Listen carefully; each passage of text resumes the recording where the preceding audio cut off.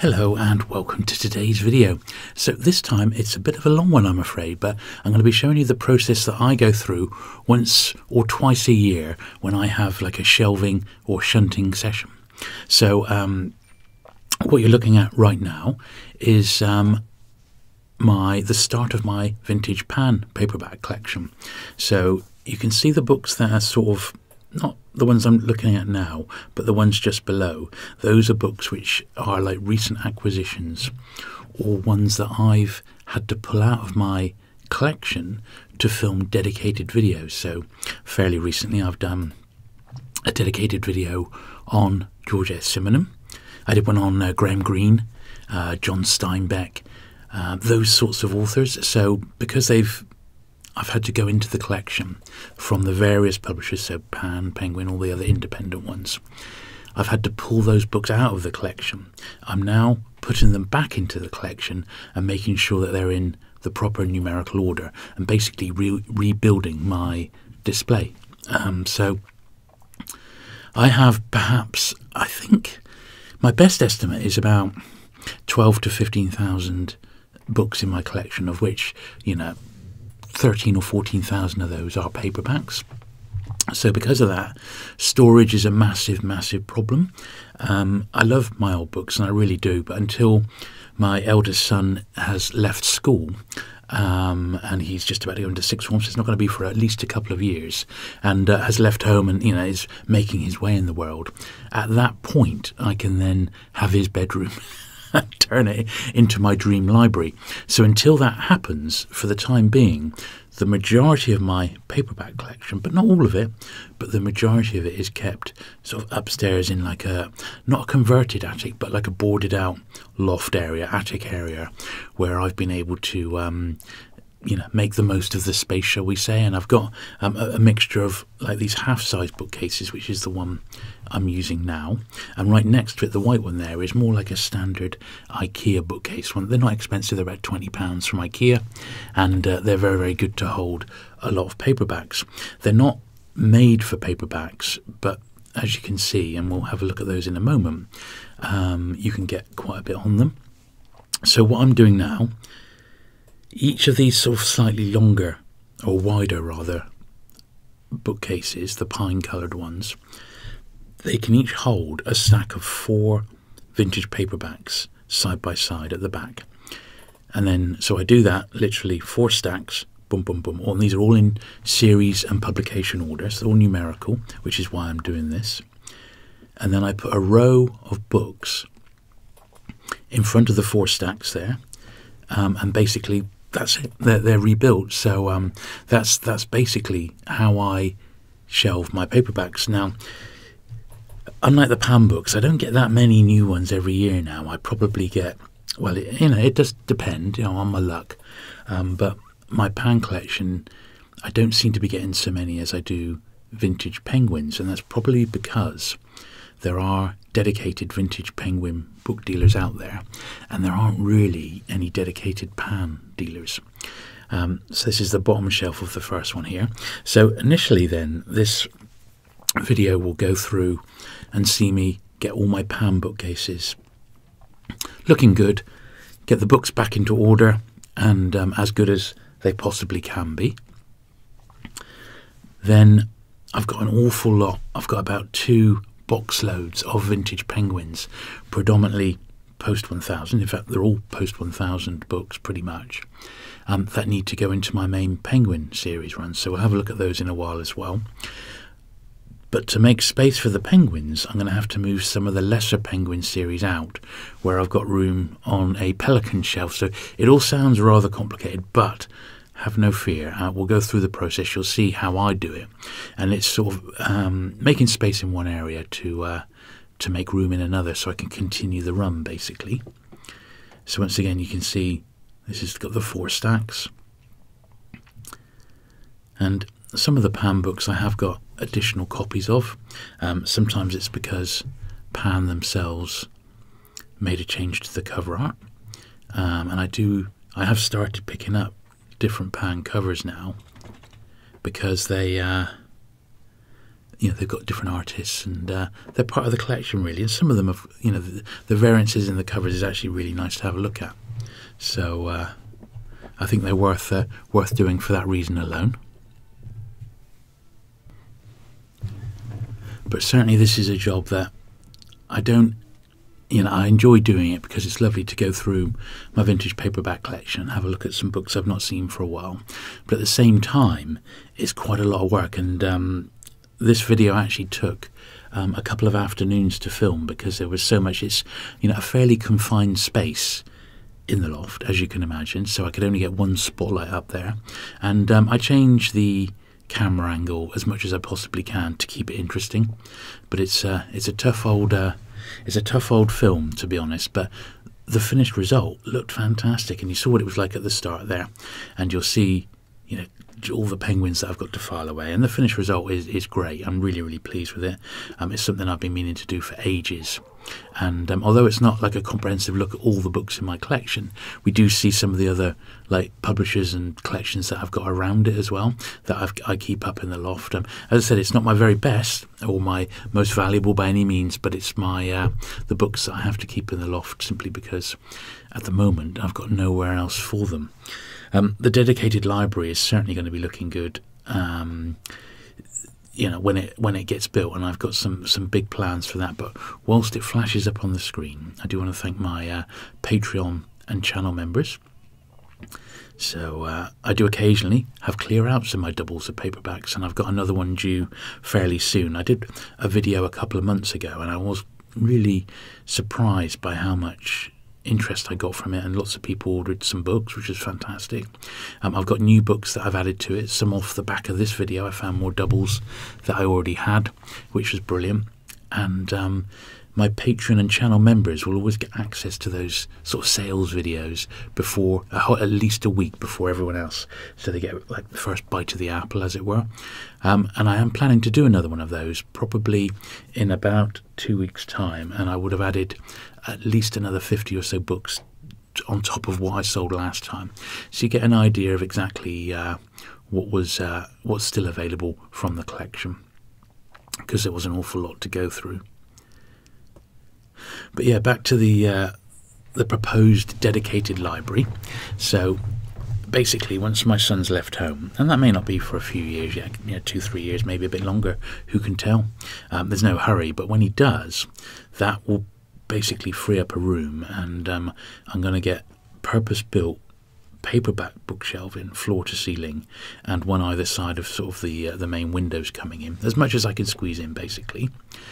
Then above the picture rail, that will be just a large, I won't put any extra shelving in, but that will be the tops of the shelves, and that will be an area that I'll use going all the way round for large format or heavier books and collections. So for, in my penguin collection, I've got like standees and things like that. That's where those sorts of things are going to go on my my penguin books shop display sign, that sort of thing. And I think that'll look really cool. So I definitely make the most of the space that I've got. So that's around all the 4 walls. There won't be any furniture in there, with the exception of a chair and a little table. So I'm going to have a nice comfy reading chair where I can go into basically what's going to become a library. And then I'll either have 2 rows of back-to-back, these like white IKEA bookcases. I'm going to have 2 rows of those back-to-back either side of me.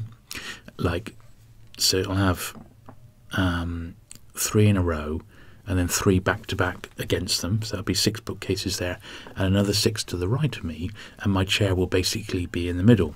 And those IKEA bookcases, the white ones, which we'll see in a little while, those are going to be used for my hardback collection, basically. So that's a little bit more spread out and sporadic. But the idea is I can pretty much get most of my book collection then into just the one room.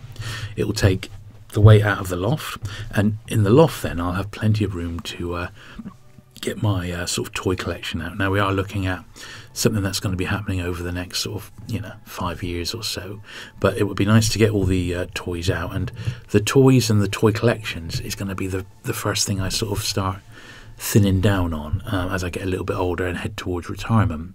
Whereas the books I'm going to keep because I hope to read as much into my retirement as absolutely possible. As long as I can still see and hold a book, then there's no reason why I can't be enjoying my library, basically. And I certainly, hopefully intend to be YouTubing. So I shall. We'll see how the sort of channel goes over the next few years. But that's sort of the long-term plan. And I think, I think it's going to be quite a good plan, to be honest.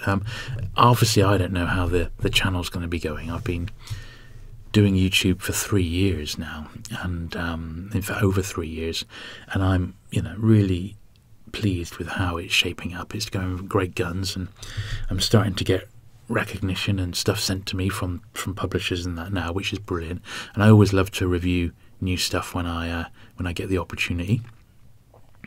And what I'm doing here, these are old beer towels. Now, I'm not sure if you're familiar with those, but back in the day, you get these traditional beer towels for the different breweries, and they make really good dust covers. So to stop my books getting dusty, and as you know, on my other channel, the Unintentional ASMR channel, I do have dedicated cleaning videos, and just last week I actually finished the numbered pan books, which is the ones that we see here. And I'm about to start on the great pans next, so that's going to be quite a journey. But the pan books are such great fun. They got brilliant, beautiful covers, and I just love them. I mean, Penguin is always my first love, but the pans, well, I'd say I love them both equally nowadays. I keep finding so much stuff in pan that, whereas with the Penguins, because I collected them so long, I'm not really finding much new, and what I'm left to find or buy in my collection is so expensive it doesn't really thrill me, whereas I can find a pan that I've not got for £1 and be over the moon with it. And it's all about value for money, and I think that's probably why I got into collecting paperbacks in such a big way, because it was like a poor man's first edition in a funny sort of way. Now, these are two of the IKEA bookcases immediately next to the smaller pine bookcase that we just saw. Now, unfortunately, because the camera's literally right behind me, you will see me knock the old tripod a couple of times, but I'm going to use the same principle. So the books that are all sort of out of place, you can see they're sort of on the top there, sideways on. Those need to come out. I need to pull out the main run of collection and slip the new ones back in. It's as simple as that. Now you can see on my bookcases there, I've got the little pan advertising things, and on the top right there, that's my James Bond bookcase, and we'll have a look at that one in a moment. So all my James Bond books, including my pan ones, have all been pulled out of my main pan run, and they're now kept separately in a Bond shelf. I have got books immediately on top of this as well, and you will see them later on, but thankfully nothing that was out of position. It was all in place on those ones, so that's good news. But as you can see, these IKEA bookcases are great. They can hold an awful lot of books, but they're not they're not purpose built for paperbacks. In fact, they're even a bit big for normal first edition hardbacks. They're okay for annuals and that, but they don't take a lot of weight. So you can see there that the bookcase shelves are ever so slightly bowed, not a lot, but a little bit, because paperbacks don't weigh an absolute ton. But I'm certain that those bookcases aren't really designed for the amount of books that I'm shoving on them. But as I said, when you're a collector such as me, and you do collect a lot of books, or have collected lots of books over the years, you're a bit stuck, really, aren't you? You have to make do with what you can do. When I first moved into this house, one of the first things I did was get a dedicated bookcase from my Penguin collection, but I very, very soon outgrew that. But it was beautiful to have the bookcases the perfect height, so I had them made so that they would fit anything up to a B format book, which is the ones which are ever so slightly bigger than an A format, the ones that we're looking at now. And they were brilliant, but because of where they were, if you weren't careful, they would catch the sun, and also had a young, my son was born and we got a dog, so there was too many things at risk to damage the books, and I didn't really want to do that. So in the end, I took those down, sold the bookcases, which went really quickly because they were purpose-built, and I moved it all up here. Now this is a slightly closer look at the Bond collection, and that's the James Bond books there. And you can see the little, just above where it says Thunderball, that's Casino Royale. It's the first and second printings. And on the Bond books, I'm not trying to get every printing, but I am trying to get all the different covers and different prices. And I'm well on the way with the earlier books now. There's not many I'm missing, to be honest, but a few. But that copy of Dr. No was a nice early one that I picked up recently at Hay on Wye with my friend Steve, the Outlaw bookseller. It was only about £2.50, so I was really delighted with that one. It's the first movie tie-in of that. It was 2 and 6, and the one that I had was a later one, which was priced at 3 and 6. So I was pleased to find that one. But there it is. I've just sort of slipped it into the collection there. Now these bookcases, you see they wobble a little bit, but they are screwed together, the two white bookcases, and there's a lot of weight holding them down. So although they wobble a little bit, there's no risk of them actually falling over or anything like that. They're actually, I've got wedges in underneath them, and it tilts them ever so slightly back so that it keeps them dead level. It's only because the way that the loft is, it's only been boarded out. As I said, it's not a proper conversion per se, so the floors are a little bit uneven, which is a shame, but as I said, it's serving a very, very good purpose, and it means that I've got access. By having the books like this, I've got access to everything when I want it. And as we'll see later on, behind the bookcases is where I can put boxes of lighter stuff like toys and games and things like that, and traditional stuff that you would stick in a loft, like family heirlooms and stuff for the kids and things like that. So here's the very next shelf down, and quite a few to file away in this particular area, but you can see at the back there that there was some room that had been made. So once again, this is coming back to the time when I've pulled books out for various videos where I've done like a set video on Simonon or Steinbeck or Graham Greene, someone like that,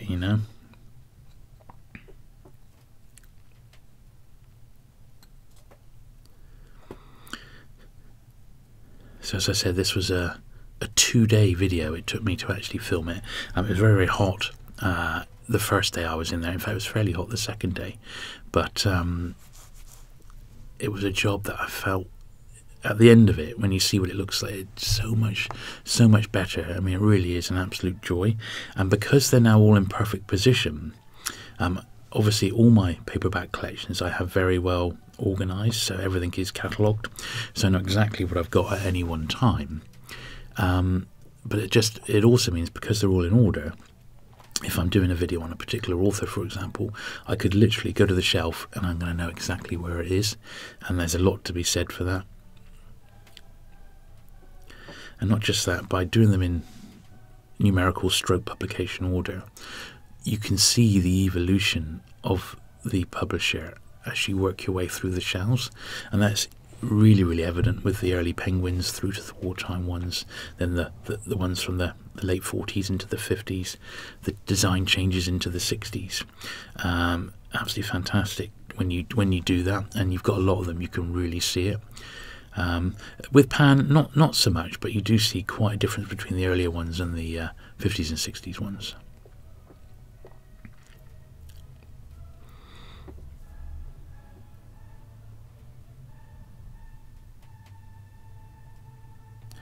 Now I have sort of lowered the sound right down on these. Now you're not missing anything, but because it took most of the afternoon, there's a bit of background noise. Sometimes I'm sat on a stool, which is incredibly noisy. So I've just sort of made the sound quite low, and you'll just hear sort of my narration, and I will add on a little bit of like background music when I come to the editing stage of this. Very, very light, just sort of classical for the bits when I'm not speaking.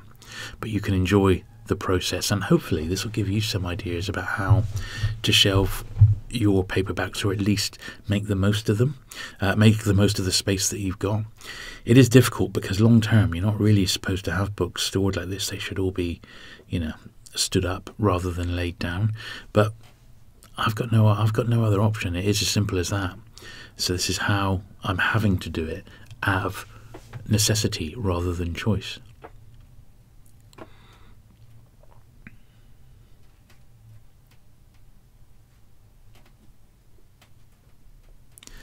But certainly, if anybody else has got an idea about how you could, make the most of the space, I'd like to know about it, because I've, been collecting books for a long, long time, sold them for, most of my adult life, brand new, and although this would never hold up in retail, I couldn't hold them on this for actual storage. I think this is the way to go. Now, while we're on the pan books, literally in a couple of weeks' time, I'm about to visit perhaps the largest, well, it is the largest privately owned pan collection of vintage pan books outside of Pan themselves, and that's Tim. Tim runs the Pan Collectors website, ticket.net, and ticket.net is an absolutely phenomenal website, and it's got every pre-1970 pan listed. It's got an awful lot outside of that as well, and Tim himself has built a proper archive, because he's only missing one odd pan book out of everything that he needs, out of everything that they published, rather. And it does exist. We just don't know, why he hasn't come across it yet. I haven't got one either, so it is obviously rare. And it's just like a weird, obscure crossword book, a junior crossword book of all things. But I'm going to be visiting Tim, and over the course of a couple of days, we're going to try and film really interesting bits of his collection. But he stores his books, because he's got so many.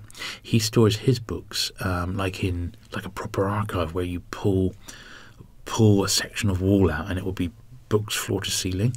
And he's basically got an area of his basement, I think, done out like that. So anyway, look out for those videos in a few weeks' time, because I think they're going to be fascinating.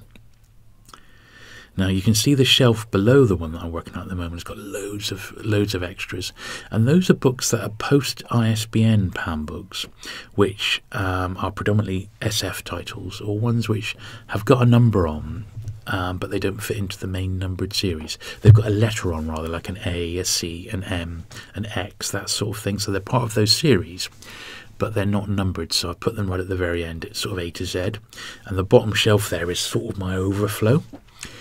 The other thing you're not going to find, so remember I said that the James Bond books are separate, and we've seen those. My Pan Books of Horror Stories is a separate collection as well, and we will spot those a little bit later on. And that's because that's a series that I'm currently working quite hard on to finish in first edition. There's 30 of those in total. I'm trying to get really nice copies, but once again I'm trying to get all the different covers that were published for that series, and that's going to take a little bit more time. But once it's done, I'm going to do a really, really comprehensive video on the Pan Book Horror Stories, and I'm hoping to get one particular guest on as well, which is we'll see if that can come off. When I visit Tim's place, as I said, the Pan Collectors website, Tim owns no less than, I think it's 3 or possibly 4 of the original Pan Book Horror Stories original covers. How amazing is that? So I shall be making sure when we visit Tim that we look at his Pan artwork collection, because it's pretty fantastic. I've got just one Pan cover in my collection, and I think Tim must have, well, I don't know, possibly 50. I don't know, but we're going to have a look and see what he's got for us to ogle over.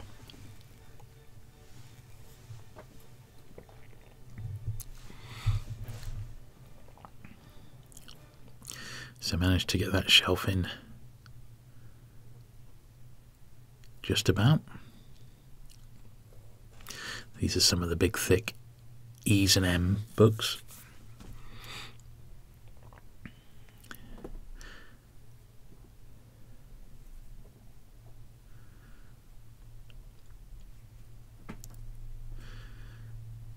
This is a few more recent editions that I've gone, and it really is a case of you're on your hands and knees doing this. And as you can see, it's only like a wooden floor, there's not even any carpeting. I got some mats the other side, some rugs out, which just makes it a little bit more comfortable. And predominantly when the boy and I used to come up into the loft when he was small, and we did a bit of classic sort of Xbox gaming. We had a spare TV, a little TV up here, and we used to do some gaming up here, which was great fun. But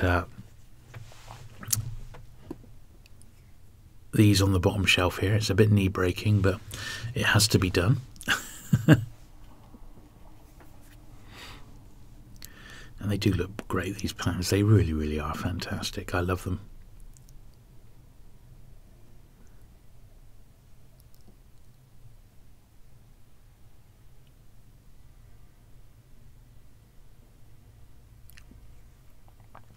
And here I'm literally just checking which numbers are to fit, get them all in. I've realised I got 2 copies of Captain Blood by Raphael Sabatini, and it just means that, you know, another one's come my way, so I'll keep the best one and put the other one into my my swaps box. So that's the one I'm keeping, which I think was the one I had to begin with anyway.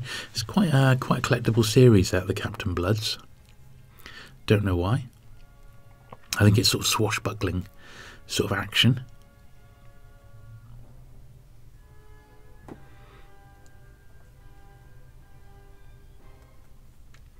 But the Pan books I first started collecting, it was the James Bond ones, and I was only a teenager at the time.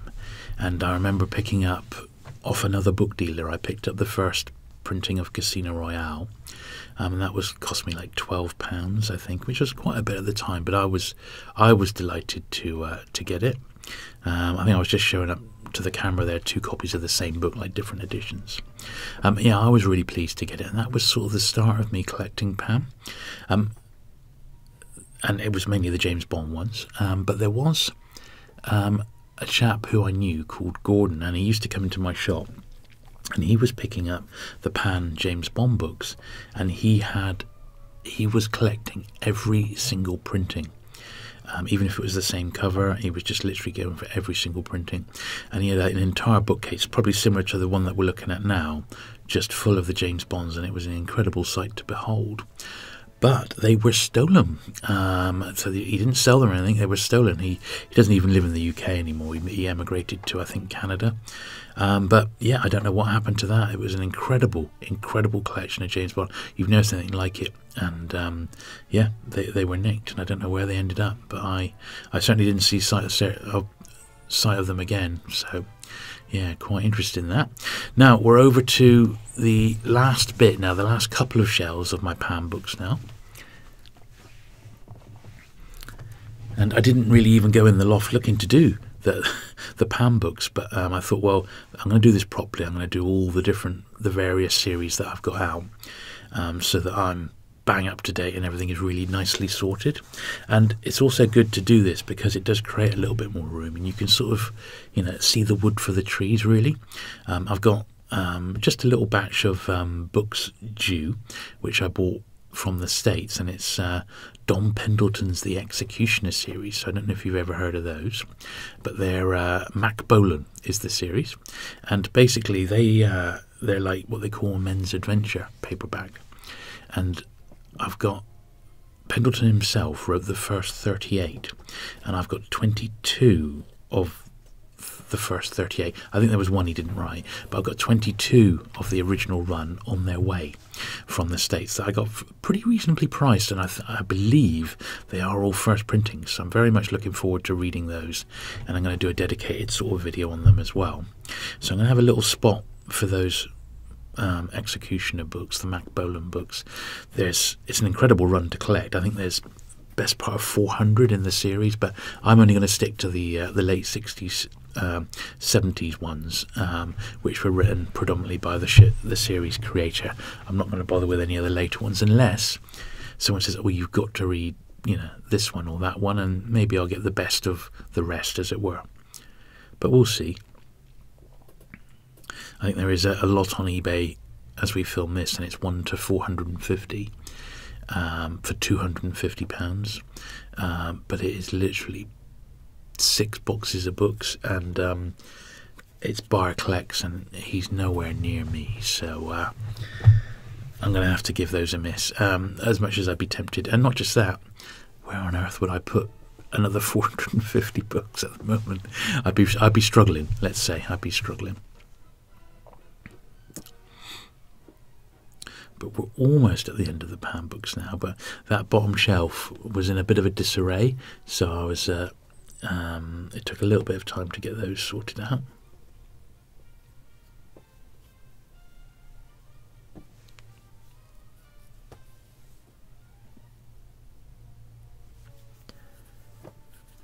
But this principle of having a few shelves with them books behind, it seems to work well. I just think it maximises the space more than anything. But it has been, it's been over a year, I reckon, since I've had a really, really good shelving session. And the last one I didn't film, but I did do one a couple of years back, and it actually did pretty good, you know. People seem to be quite curious to see how I shelve all my books, and I think this time round you're getting a really, really good sort of behind the scenes look at how I handle my sort of collection of books, at least the ones that I've got in the loft here. There's loads downstairs, so I've got all my my very rarest Penguin books, like the Wartime Forces book clubs and services editions and things like that. My King Penguins, they're all on a dedicated bookcase downstairs. I've got the bulk of my Star Trek books are separate. My Doctor Who book collection is separate as well. So there are other series which aren't up here, because I've got room in the office to have them out on display down there, which is cool. And I just like them where they are, actually, to be honest. So brilliant. So we're moving on to the bottom shelf now. So all those books that you see lying in front of the bookcases, those are all ones which are like very tail end Pan books. The white spined ones are called Pan Pipers, and that was Pan's like miscellaneous on the whole non-fiction series. And then the ones with the black spines are like later Pan science fiction titles. And then the ones which are a bit more colourful on the whole, once again, are Pan science fiction, sort of late 70s to mid 80s, by various authors, Philip K. Dick, Harlan Ellison. A few are what they call the Pan lozenge, with a particular logo on the front. So I wanted to get those stacked away, and I'm just going to put them on A to Z basically. But those very, very thick Pan books there, these are the E series, like Classics of Literature, and the H series as well. And the different lettered prefixes is just dependent on how much Pan we're selling the actual books for. So the higher the prefix, basically the thicker the book, the more expensive it was to buy. So those ones there, that black one there, The Fall and Rise of the Third Reich, and then Russia, and then a book on Kennedy, those are all H series books. They did 3, and that's the 3. And they are quite expensive when they were published, that is. So slightly off camera here, but I am sorting out the Pan Pipers and trying to get everything into order. But they're tough because the Pan Pipers are all over the place. You almost have to look at the actual front cover to make sure they're in the correct order. You can't just do it by the number on the spine.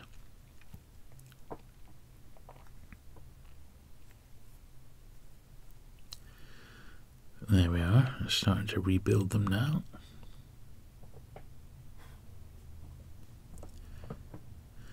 There was a little bit of dust on that bottom shelf as well that had been picked up.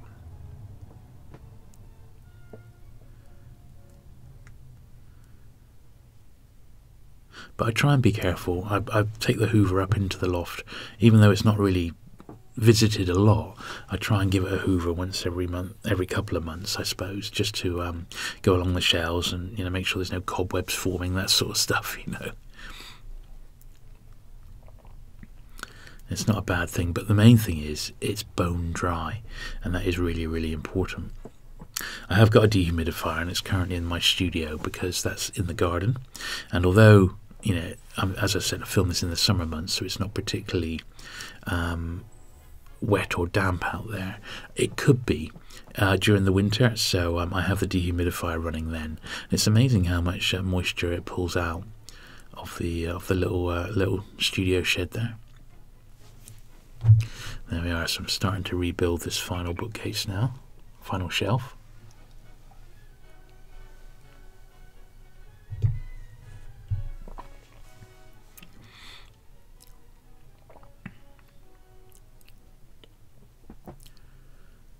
I said these panpipers are a bit fiddly, and I did start putting them back, and I realised I'd made a mistake. It's like, oh no, what have I done now?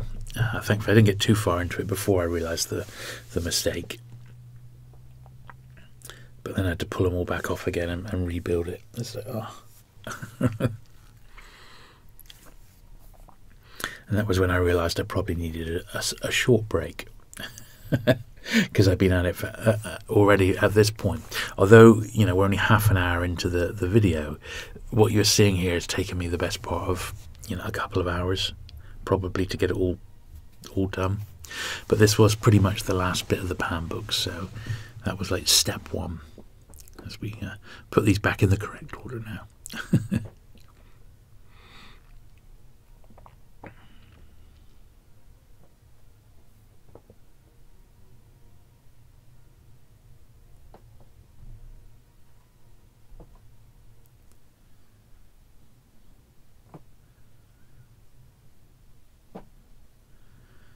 There we are. I've never actually, I don't think of, oh yeah, I did do a video on the panpipers actually, but I managed to miss a couple out at the time. That Victoria's a nice one. It comes in a little slipcase. As I said, they're sort of non-fiction.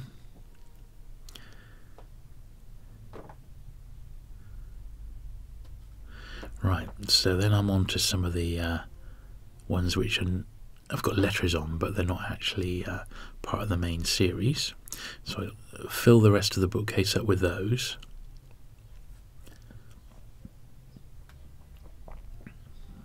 So them all looking good. And then the rest of it, I literally have nowhere else for them at the moment. Although, when I finish the entire thing, I have actually got a shelf where these potentially could go, with my sort of slight pan overflow. So we're going to see. But for the time being, these predominantly SF titles can go right at the end of the run here, and I think they'll be absolutely fine. All I'm doing there is just popping them into author surname, because they're they don't have a series number of any sort. But there we are. That was the pan run done. It was like, hooray! It's like, phew. And there we are. So this is a little run through of how the pan collection looks right now. So that's with the numbered series, a couple of little promo bits and bookmarks and stuff like that. So on the whole, they're pretty much looking all right.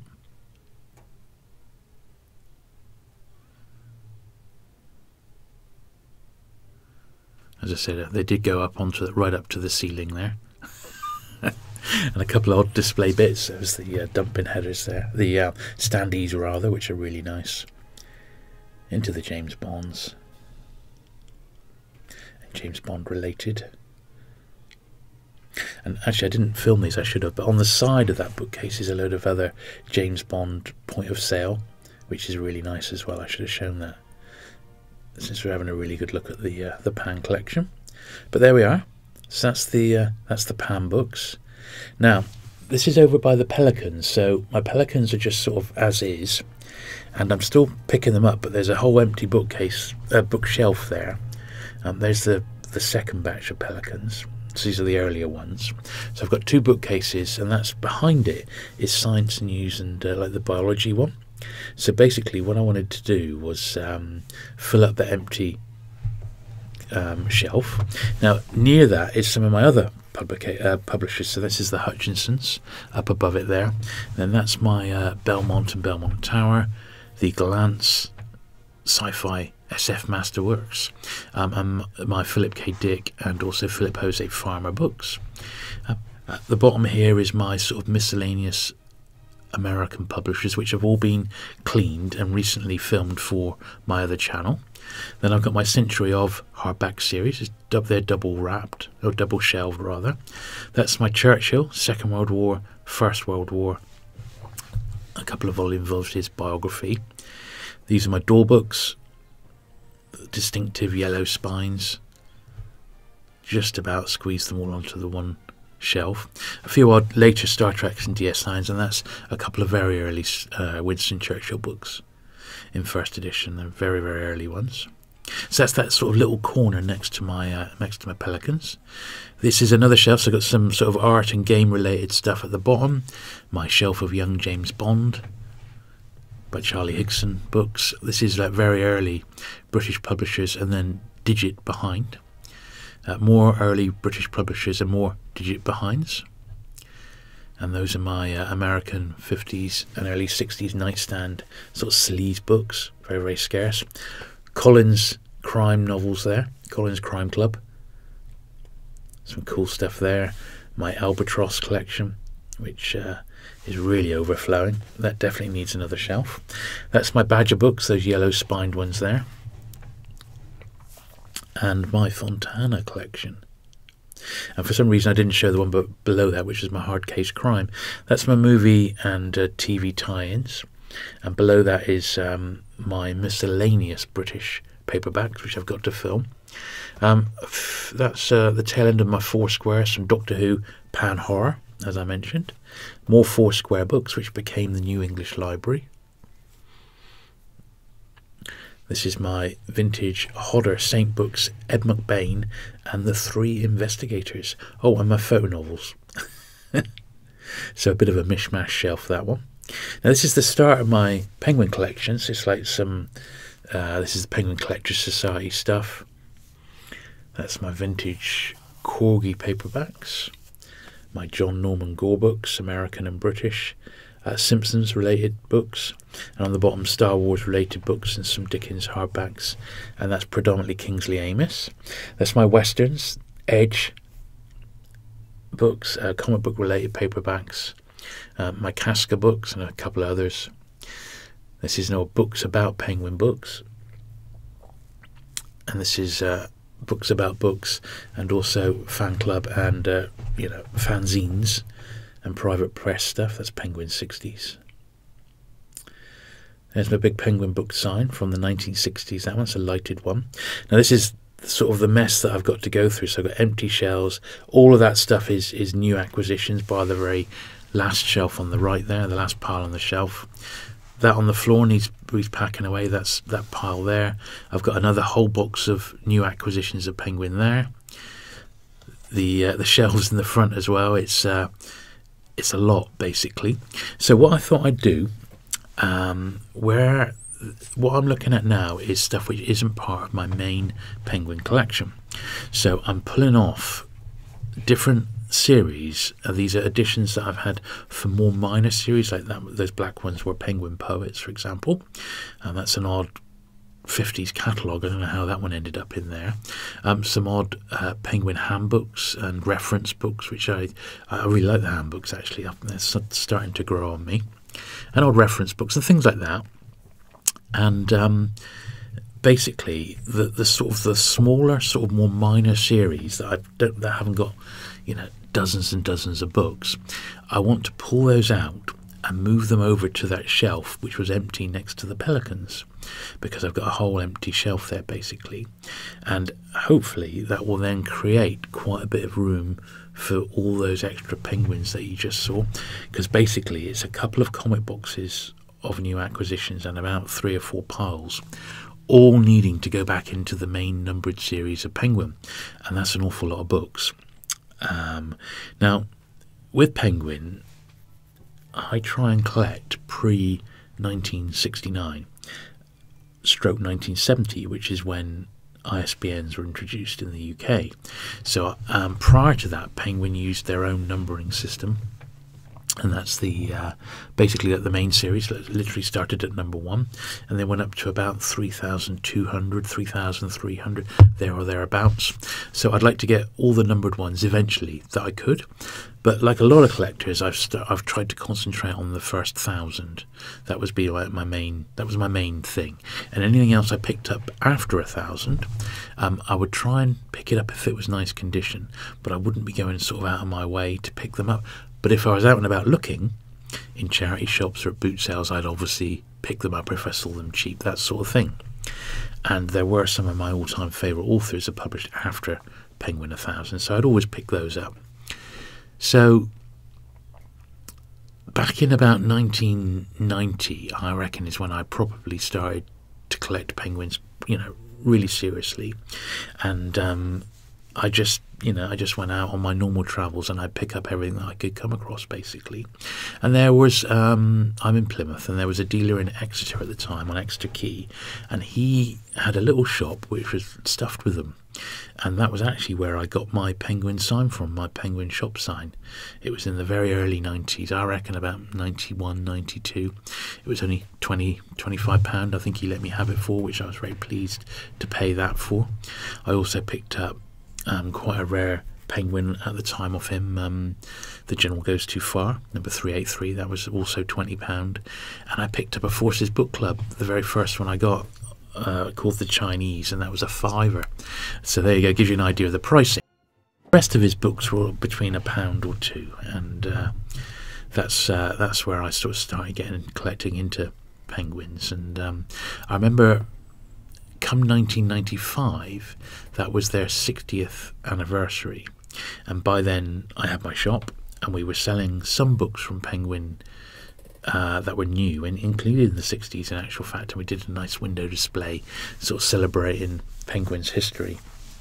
And that was sort of really the start. I joined the Collectors Society at that point as well, and started getting dedicated Penguin dealers catalogues. And this is, a lot of this is way before anything could be found online on the internet. eBay hadn't really started, not for a couple more years, so very much the dealers were still quite old-fashioned. They'd type up a catalogue and send it out in the mail, and it was almost like first come first serve. That's what it was like back in the day. And I've still got all those catalogues, and I do intend making a video on the very earliest days of sort of collecting paperbacks, because if it was a good catalogue, I always kept it, and I've ended up with a real box load, and I think they're fantastic. So anyway, back to the video here. These are the series that I've now moved over, and these are going to go into the Pelican bookcase down there when I get round to sorting those out.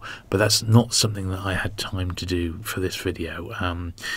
I have got about a dozen or so Pelicans to go in, but I'm going to just rejig those out. I have, for my main channel, I've already filmed the first 200 Pelicans, and I'm going to be filming Pelicans 201 to 300 fairly soon, within the next couple of weeks.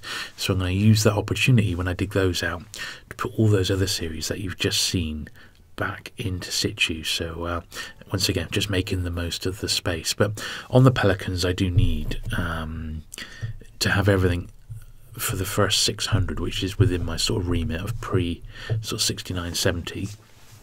I do still need perhaps about 30. So I'm well on the way there. There are not that many to go now, but I've not gone out of my way to try and finish the last few until the last couple of years, really. I've tried to start filling in a few gaps. Anyway, I'm now at the stage where I'm starting to put the series that I am going to keep in this situation, in this bookcase. I have started to rebuild these now, and it's exactly the same as the Pan books. I've got room to put 4 smallish piles stacked, and then a run of books in front. These are my Penguin classics. I'd like to get more of the original classics, but once again, I'm quite fussy in that I only like them in really like top grade condition, and I don't tend to come across them that often, to be honest, out and about. But when you do find them, they're generally cheap. What I do like is the Penguin handbooks, so I'm going to try and get some more of those if I get a chance.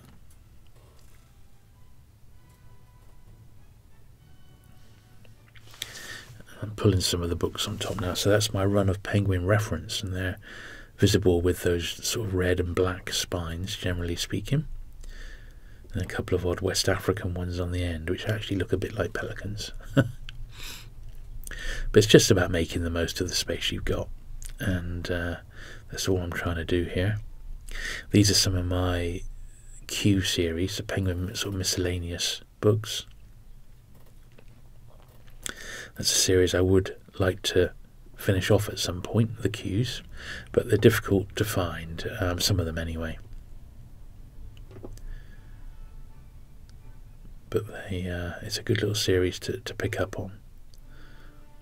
My favourite is Q21, the Penguin story, which has got the full catalogue up to 1956, and I just love that book. It's brilliant. So now I've moved over my Puffin picture books, which is on the shelf that I'm working on now. So that's those sort of larger oblong books which poke out a little bit, and also there includes my Penguin Modern Painters and anything Penguin published which was that sort of size. And now I'm moving over my American Penguin paperbacks and books published by the Infantry Journal, which was like a little spin-off from those Penguin wartime releases, which I absolutely love, but don't tend to find many over here these days. And when you do, the prices being asked is just ridiculous. So I've not really picked many up lately, but I like them. I definitely like them.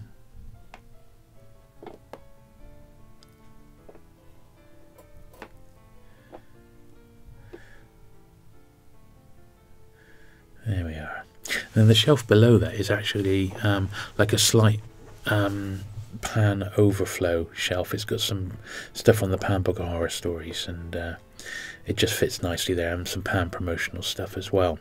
So now I'm moving over to the next shelf along. You see there's two shelves empty, but I need to have once again a shunting session basically. So on that middle shelf, all on its own, it's special 148 S148, and that was the last vintage special that I actually needed to get.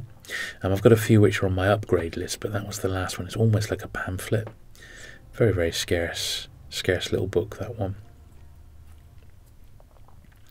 And I'm basically just moving them down to create a bit more room, and of course making sure everything's in order as well.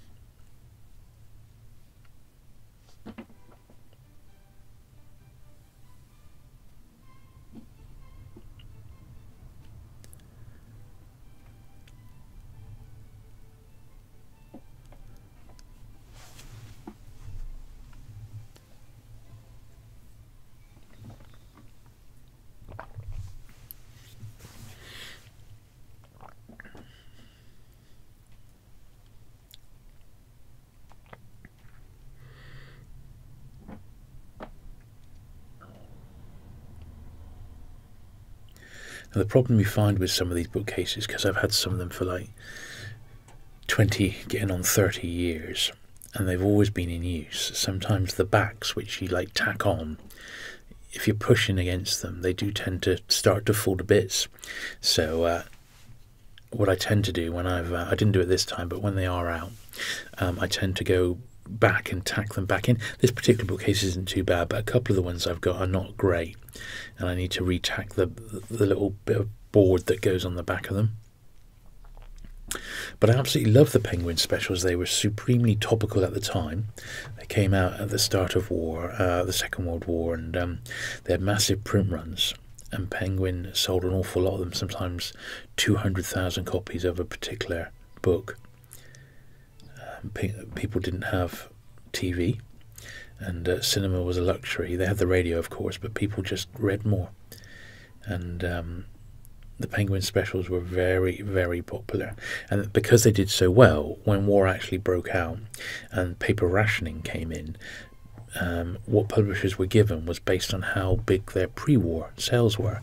And because Penguin sold so many of their books pre-war, Penguin's paper allowance was actually fantastic compared to a lot of other publishers, so they had a real advantage during the wartime years to publish really whatever they wanted, which was amazing when you think what came out, what started during the war, stuff like the King Penguin hardbacks, the Puffin list was started.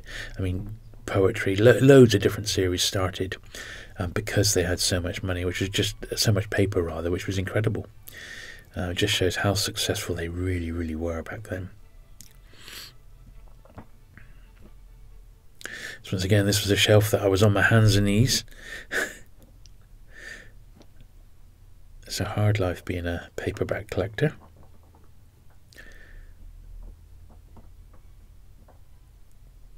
They look alright. Actually got a little bit of spare room, which is cool. Now I'm moving over the sort of tail end Puffin storybooks. I really like these. I've got the first 100 complete now, and I'm working on the second 100. But number-wise, they're going to go up to about 330 before before the series is done. So I'm having another little rejig here. So they're the very earliest specials, and these are the puffins all laid out, because I got quite a few new puffins as well, probably about a dozen for my collection. So the B formats are at the end, and the rest of them I've sort of laid them all out along the top of the bookcase and then got them in order so they're ready just to be packed away. And that's what I'm doing right now. But yeah, I do like the puffin storybooks, and it is a surprisingly difficult series to pull together, because they're aimed at children, so trying to find them in nice condition is tough. Some of them are aimed at very young children, sort of like the under sixes, as it were, and those ones are amongst the very hardest to find, I think. They're usually quite fragile, and when copies turn up, they're often hammered. And there's a few like that in the first 100.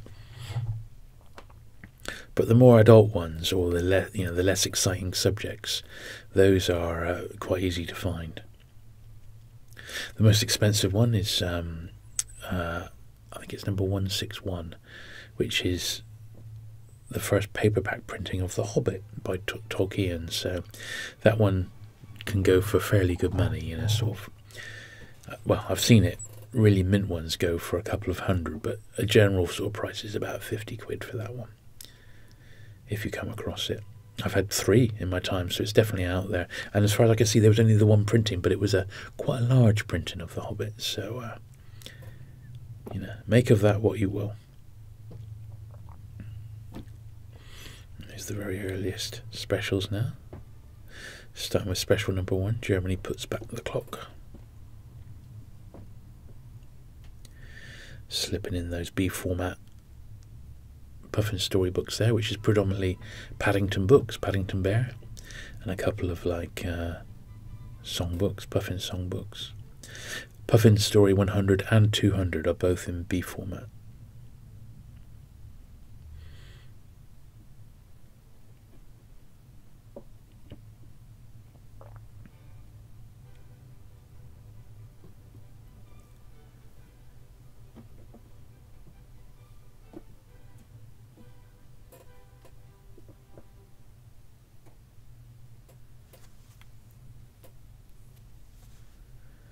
Quite delicately putting these in, because they're quite delicate books, in all honesty. And the wartime specials these aren't too bad, but as the series goes on, they get more and more fragile, so I'm being careful with these, as I try to be with all my books. But sometimes when you're handling a lot of them, you can get a little bit careless if you're not careful, so it's worth bearing that in mind.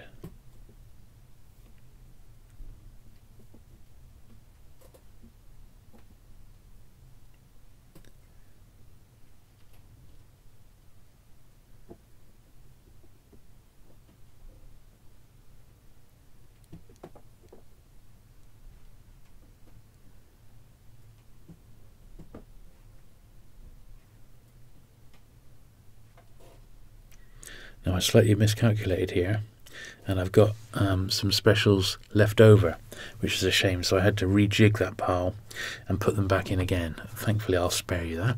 So now I've got some, this is like over the shoulder, as it were. This is me filing away some of my new puffin storybook acquisitions.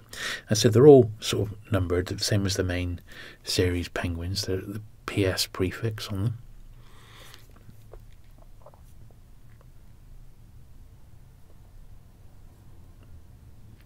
I said the ones I've been picking up are generally between 101 and 200, so they all sort of fall in that little area.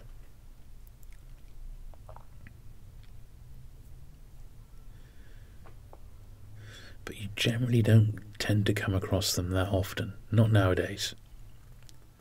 And if you do, it's probably the more common ones.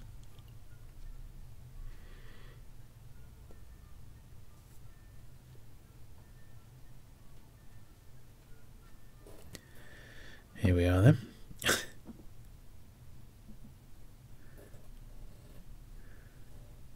So making the most of the space for these puffin storybooks.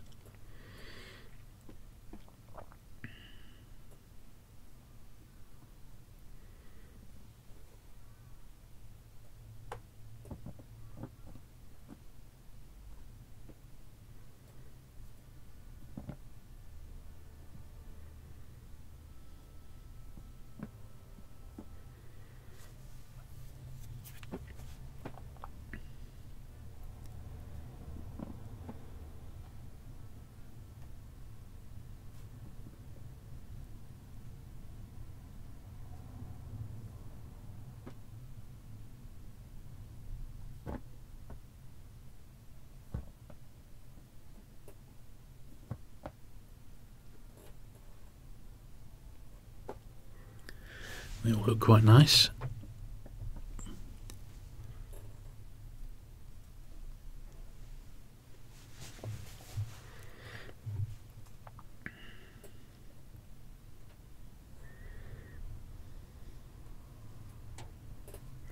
With this particular lot, I was making my best guess basically about where and how much I could actually fit in here, but it seemed to work out okay in the end.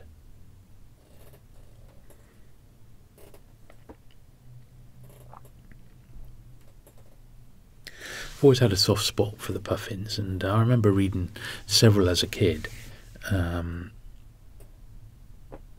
perhaps not realising they were puffins at the time until I saw them later on, and then think, oh, that was a puffin storybook. Stuff like, I don't know, Charlotte's Web and Emile and the Detectives, the Wurzel Gummidge books were puffin, that sort of thing. The Wombles books I read in the 70s, they're puffin in paperback, and the Paddingtons. So there's a few there that I'd obviously read when I was younger. And the Hobbit as well, although I don't remember ever reading the puffin one. It was the more common, the later Alan Unwin, I think it was, published one. That was the one I read.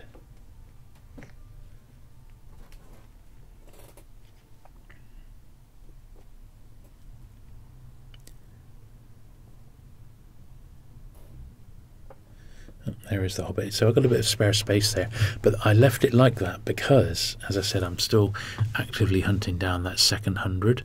So the fact that I've got that bit of space there is really good in actual fact, because, you know, the ones that I'll be picking up will be going there. It's from that like little run. So now this is the Penguin collection. So you see that shelf is empty because I've had those out to be filmed, but I've got a lot of like paraphernalia on the shelves there and boxes of books to get out, and all those ones in the boxes need to be re-A to Z'd. So basically I'm going to pull off all the loose stuff, all the odds and bits and pieces, and these are all new acquisitions that have to go back into the collection, believe it or not. This is a lot. There is a lot. Not so Graham Greene. I pulled my Ed McBain's from my Ed McBain collection. I'm going to put them back into my Penguin collection now that I've filmed them. So, but there is room. There is some room, and I've of course made 2 shelves as well. So, well, first off, what you're seeing here now is on my other channel, on my ASMR channel, Unintentional ASMR, I've just filmed the 6th or 7th, I think it is, vintage Penguin cleaning video, and that's cleaning the books which were up to sort of the mid 400s, so some quite rare ones, as you can imagine, and those belonged on that shelf basically. So that's what I'm carefully putting those ones on now, and they were in one of those boxes, so getting them out carefully out of the way.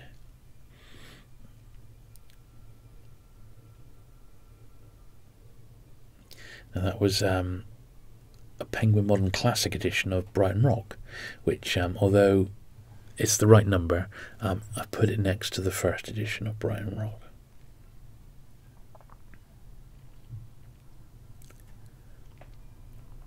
One of the toughest things with these wartime penguins is the numbers are a little bit tricky to read because the spines are so thin, the books are so thin because of the paper rationing, and I'm just there making the absolute most of the space that I've got as usual.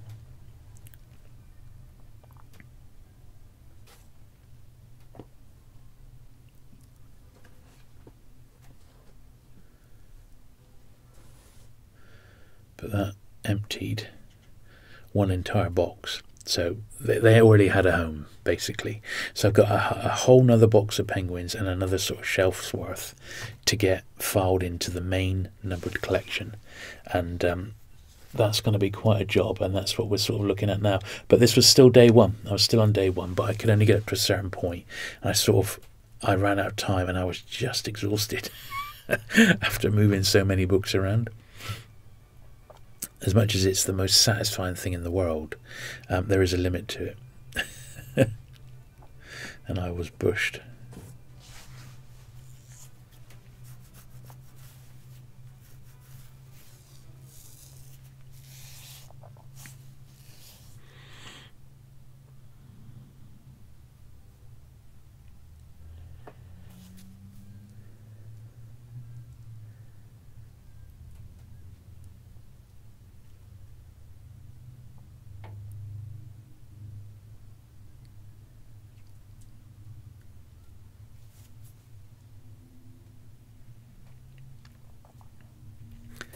Here we are. So this is the next shelf down. So I'm having to put these to one side so that I can get access to them. So these are going up to about number 600, 630, something like that. And I've not got many to slide away in this numbering section, but I've got some.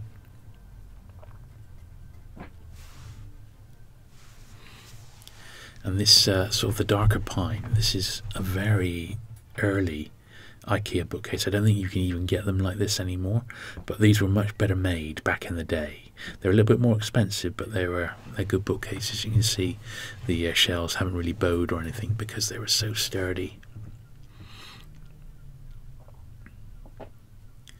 So basically I've got a slight overlap from the previous lot, and then we're going to rejig these as we go along and slide in the new ones at the same time.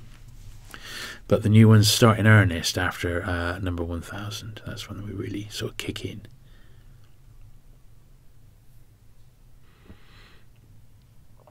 And if you've managed to stay with me this long, which is amazing if you have, we are over halfway through. You'll be pleased, pleased to hear.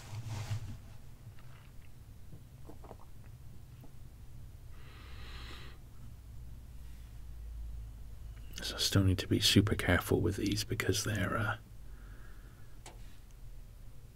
from a period, when the books still aren't, really robust, like they become later on.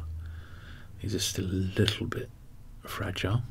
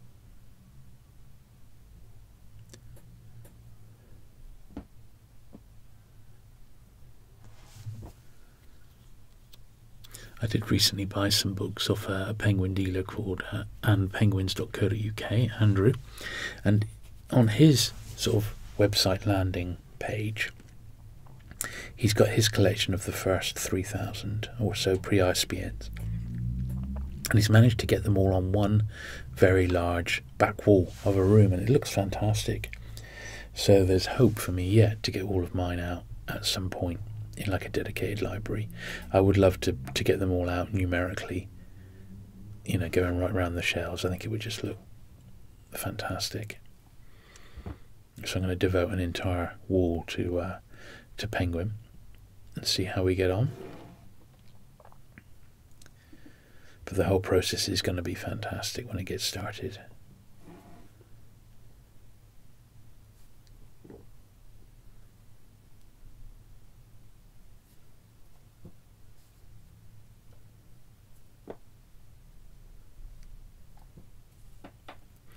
I'm filling up all the little nooks and crannies here because I know these pre-1000 books, I only need 7 for the set, so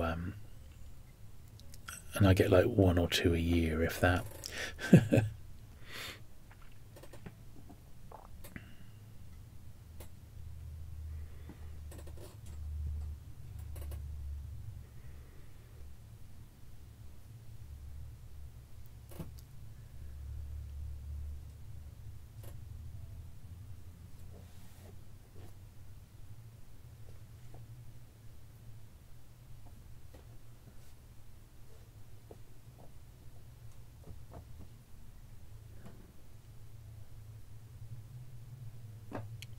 Now these later ones, now the books are a bit more robust. We're post-war and the printing quality is dramatically improved and the books just get a bit more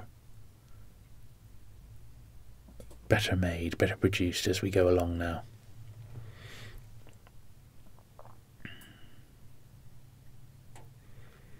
Just get them nice and neat. I pull them out, pull these ones out from the main run, so the books behind can breathe okay.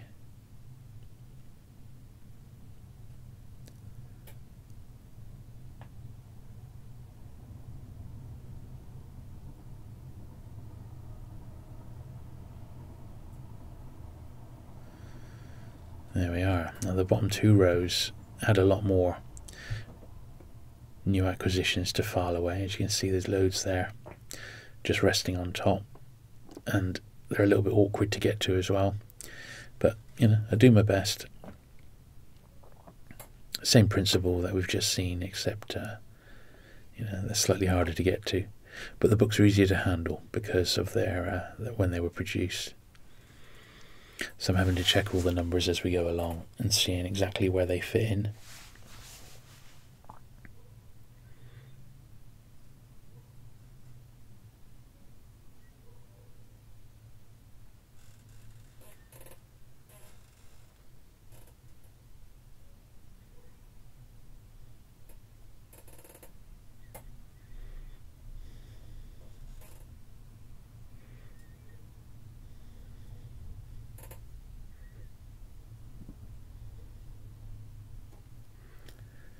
So you have to tell me, is this the most boring video you've ever seen, or is it quite interesting? And you know, you're enjoying to see the process of me finding homes for all these books. I'd be curious to know, because as I said, I have one of these like shunting sessions, which is what we used to call it back in the book selling days. I'd have one of these about once every 6 months. So if you find these interesting, I'll do another one. I don't think I'm going to ever need to do one quite this complicated or as extensive in the future, but I have still got some more things to do. So I've got the pelicans that are going to need pulling out, and I could potentially film that process if you're interested, and a few other. I think I'm going to really need to I need to give the albatross books a bit more room, so I think that one's definitely on the agenda. I think I'll have a little rejig of the Badger books because they're taking up a lot of room and I haven't got that many of them, and I don't really actively collect them. It's just when I come across them I keep them. So I think I'm going to pinch a bit of a Badger room and give it to the albatross books, which I got a fair few this year. I was quite lucky with my really ancient paperbacks, no pans or penguins unfortunately, but with my really old paperbacks I did buy a few hundred from a pair of old age pensioners who were downsizing. They're moving home, and they had an awful lot of books that were published as far back as the 1930s, and they lived a lot of their lives in Europe, so they were stuff which was printed like through the modern Continental Library, and they weren't to be sold in the UK or USA, and that included the Albatross books. So I had quite a few of them to expand my Albatross collection, which is cool. I'd love to get some more Albatross, particularly the red crime ones, but they tend to go for good money, and more than I can really afford, sadly. An Agatha Christie one went just recently. It was £288. It's like, that's crazy money, but they are rare, and often those were the very first times the Agatha Christies were published in paperback at all, which makes them collectible.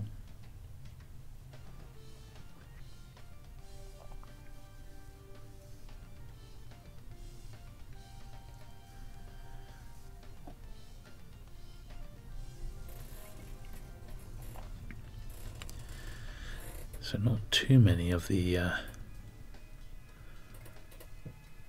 these ones to slide into this run, but I'm checking them as we go along, so I've got a good idea of the numbering.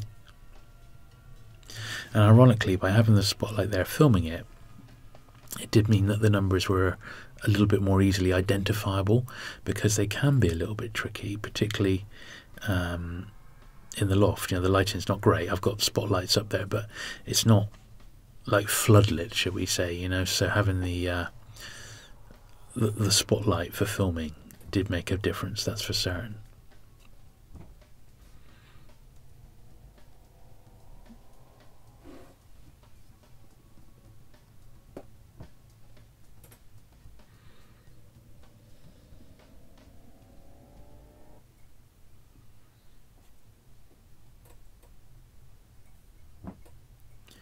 Well, we have been quite lucky with the sounds. It's a bit of a wet day today as I record the audio for this, and I've come out into the shed where it's decent sound, and not even hearing many birds, hardly any cars driving by or anything. So it's just a little. It's like a Friday morning as I film this, and it's really quiet, which is seems to be a good time to do filming. I probably jinxed it now. We'll have planes going over and all sorts happening, but at the moment it's quite quiet.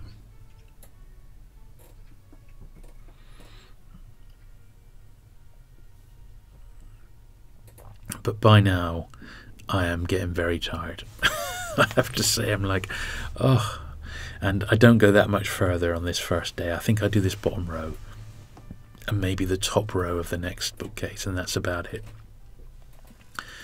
But the day after that, I had quite a bit on, because it was my son's GCSE results day, and we had to get down to the school really early to get those, and he did very well, by the way.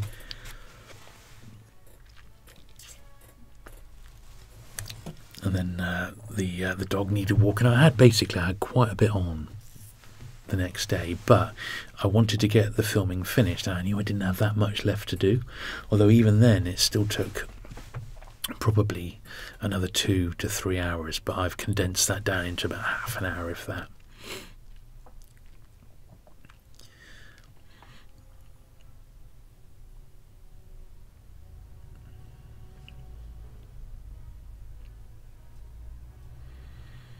These are all looking very nice, but I've still got that massive pile on the bottom. But when you pull the bottom bits out, obviously there's space where they came from, but there's also, you know, the odd extra new edition as well. But these books on the bottom shelf, they go up to about number 900 or so out of the first 1,000. So what we've seen is pretty much the first 1,000 penguins or so.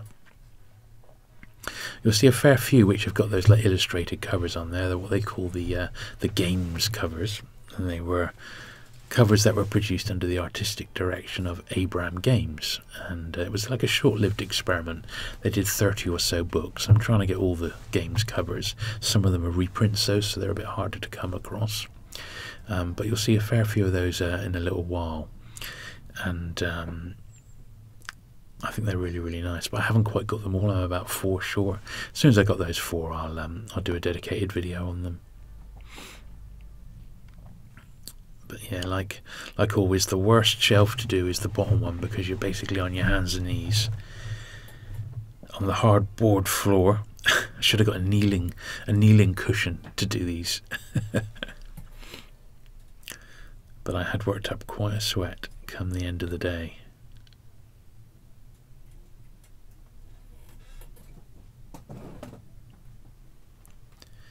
As you can imagine.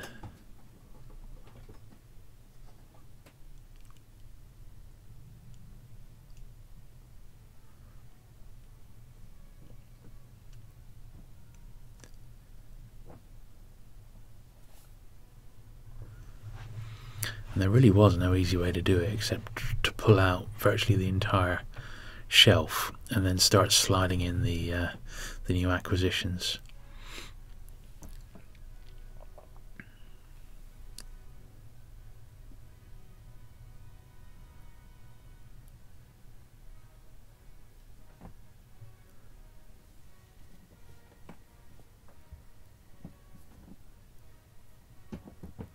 But such is the price that you pay for having all the books in order. But I never in my wildest dreams, you know, when I started collecting penguins, had any inkling that I'd managed to get so many of them and that I would amass so many, you know, down the line. But in some cases, a lot of collections come and go. You know, you get really mad on something, you love it, and then it sort of wanes a little bit over the time. Something like the penguins, they've always been quite a big part of my life, and I suppose my parents were both fairly big readers. My mum more than my dad, I think, and that's where I've got my love of certain authors like John Wyndham and Agatha Christie. The classic crime authors. My love of James Bond, and my dad had all of those, and those books, like those original Pan Agatha Christie's and my dad's James Bond collection, they were like the template, they were the basis for my collections today. They were like the foundation books all those years ago. I never kept them all, but I certainly kept as many as I really wanted, you know. When I was younger, I'd move around quite a bit, you know, bedsits and flats and stuff before I managed to buy my own place. And I took what I could with me.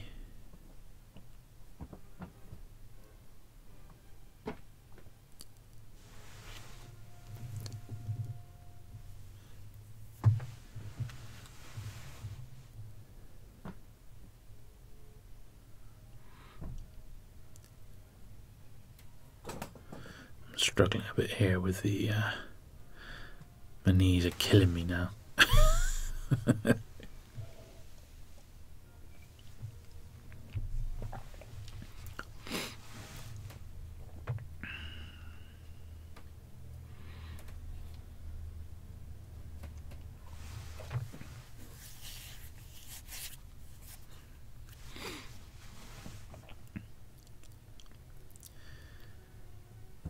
I realised that some of these books now, I had some other like extra copies in another spot, which was like, oh no, and I didn't want to go back and have to redo these all again, you know. So I'm having to check various different piles.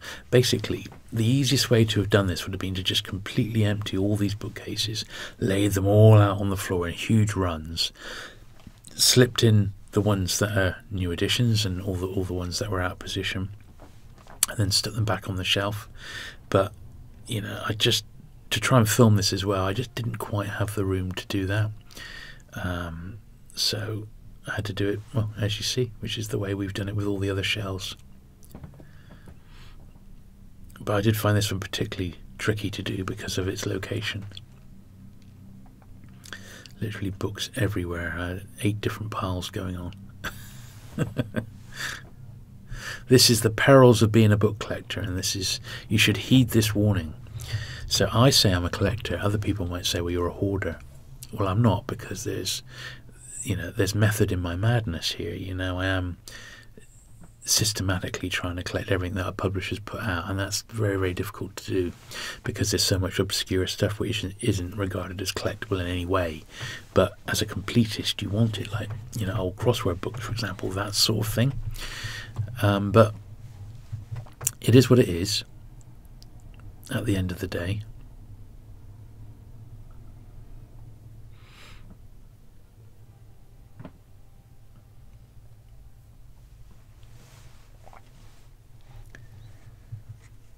And they do sort of say once a collector, always a collector. I think there's a lot of truth in that as well.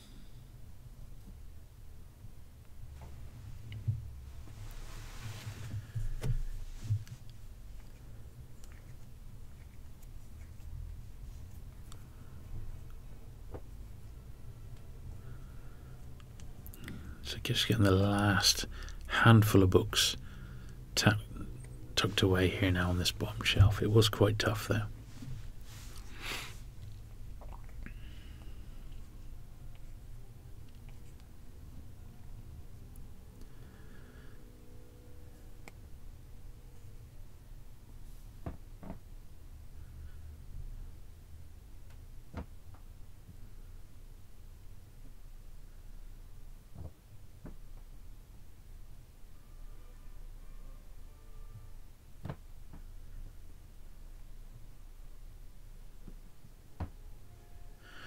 But this last bookcase, or this big bookcase, started to come together now. It's almost done, and it's a great one. It's, as I said, it's a really old IKEA one which I've had for ages, but it's a really good one at the same time.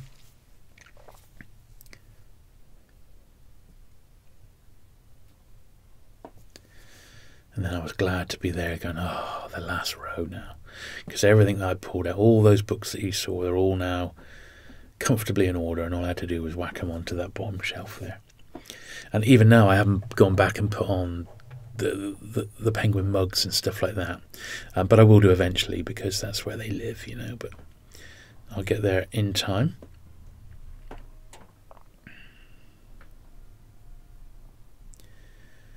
Getting that bottom shelf looking good now. But all the while that I'm doing it, I'm also checking the numbering on these to make sure I haven't made any mistakes, because it's so easy to do dealing with so many books. But it does mean at any point I can just look up a book's number, go to the shelf and grab it, and I'll have a very, very good idea of exactly where to put my hand on. And that means a lot to me.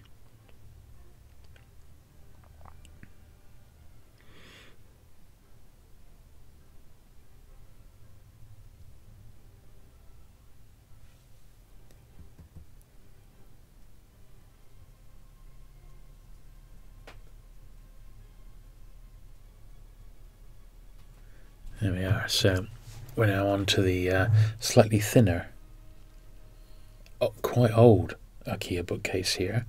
These are the precursor to the white ones that we saw the pans on earlier. So this is a bookcase I'll probably get shot of at some point, because it's quite rickety. It's just about there, but it's not ideal. And a couple of little George Orwell pamphlets there. But basically it's the same thing. These don't hold anything like the same amount as those other big bookcases, so the shelves are done a little bit quicker. And thankfully I've got other bookcases literally waist height right to the right of me here as you look at it, so I've got some a little bit of working room as we'll see. But there was still a fair bit of new stuff, and at this point, this is when the new stuff started to be added in. So I'm having to make the best of what I've got, space-wise. But we manage okay. So that was the stuff that was the tail end of the last lot. And I think I just get this first shelf in, this top shelf, and then I pretty much call it a day there until. And take a break for the rest of the day, because I'd literally shelved beyond belief. It was the shunting session to end all shunting sessions, wasn't it? But I can remember doing this back in the days when I worked for Dillon's, the bookstore, back in the very early 90s. they had massive shunting sessions like this where you'd be moving. You'd spend all day moving stuff around to fit new sections in and new stock in. Just incredible. But they were bookshops that held 30,000-40,000 different books at any one time.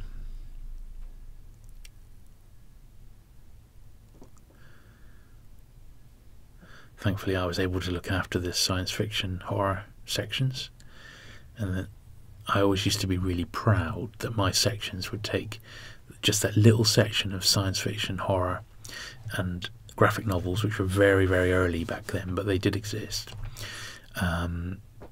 That section that I managed with a couple of display tables would take as much as the main fiction section in the store each week. It used to be a real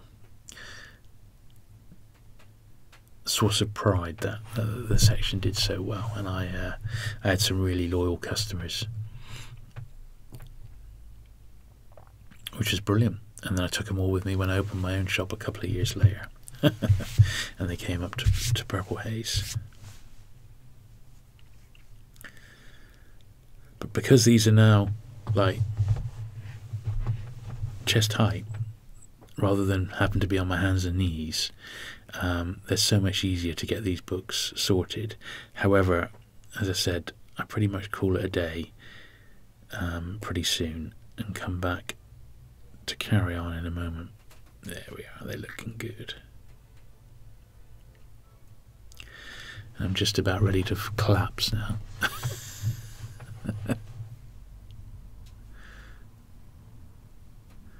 Oh, it looks like I'm going to have one more stab, one more shelf. It's more than I thought I did.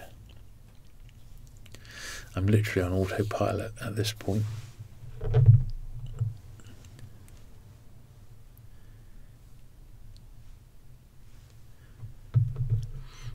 And if you've made it in, you're an hour and a half in now. I was like watching the movie. It's the Shelving movie, and there will never be a sequel, right, unless you really, really want a sequel. But if we do another one of these, as I said, I got the Pelicans and a couple other little series that I could rejig the shelves on. But it won't be as long as this. This was long overdue. This is probably about a year overdue, this, to be honest. So it was a particularly bad one, or a particularly good one. It just means I've got plenty of new acquisitions for my collections, and I have been quite lucky with penguins lately, so I'm not complaining.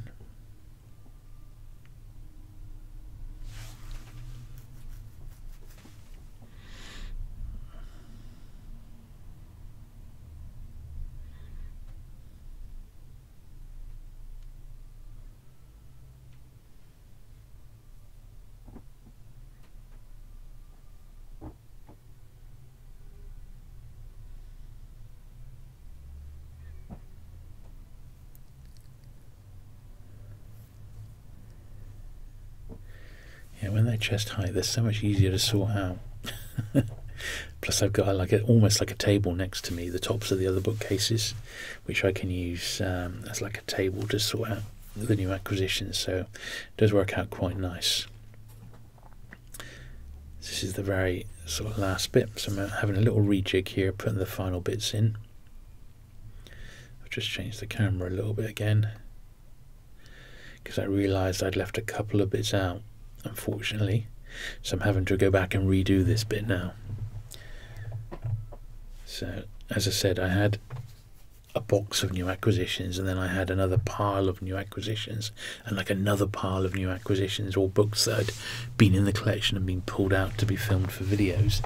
And because I had books from all different sources, it meant that I didn't have them all sort of amalgamated until now. So a slight mistake was made, and I had to go back and refine these and put them in the correct position. But it's not the end of the world. It's just, it is what it is.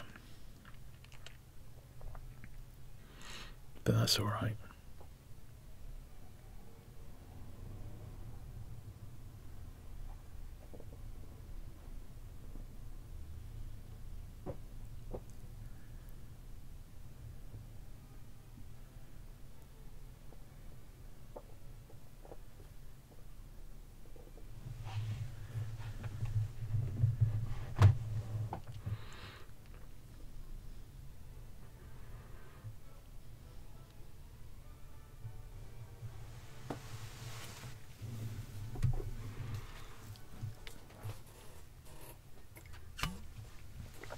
I've got my noisy stool there, which hopefully you're not going to be able to hear very well by the time this video goes out.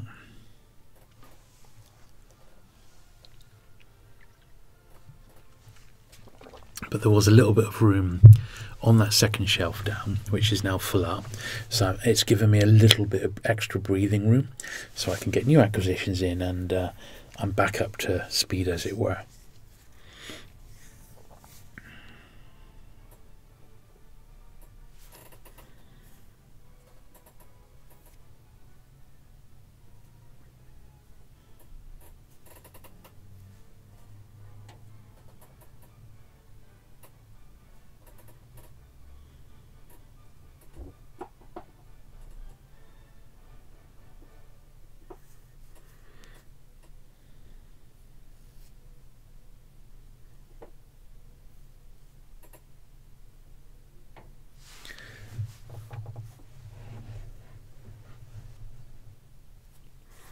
So it's really about just getting all the new books in place at the moment, which is what I'm doing there now.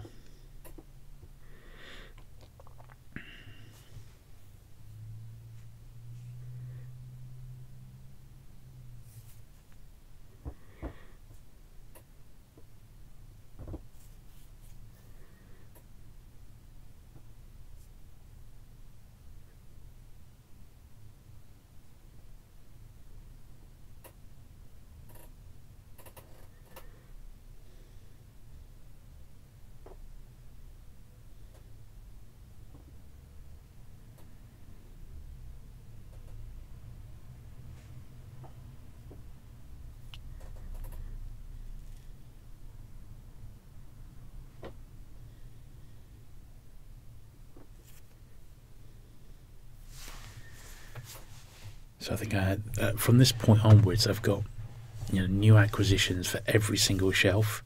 So there's quite a lot to feed back into the main collection. But that's because predominantly now on the Penguin main series, I'm looking to collect from 1,000 to 2,000 and 2 to 3,000, basically 1,000 up, because that's all I've really got left to find now. And there's a lot out there. There's an awful lot to collect, and I have been fairly lucky. The good news is there's not many that are big money. If you're lucky, you can pick up post 1000 main series Penguins for as little as £1 a pop. Really nice copies. But generally speaking, now they tend to go for £2.50 if you're lucky. It just depends. Most of the dealers I know, if you buy in bulk, they will give you a discount, and that's traditional with book dealers anyway. The expensive way to do it would be buying them book by book off eBay. Far too expensive for me to do it that way, and I just wouldn't even consider it. But I would recommend getting to know a dealer or two and seeing if they're prepared to do job lots, because that's the way to do it, really. That's the way to get lots of books for cheap. Now that I've sorted that batch round, I can pull them up to the next shelf, so I'm making the most of the space. But at least we know that these are now all in order, which is the main thing. There they are.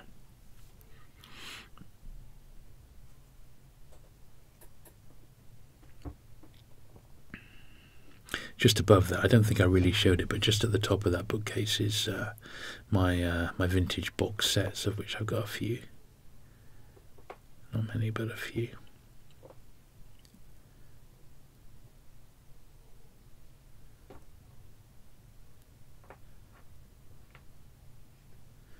There we are.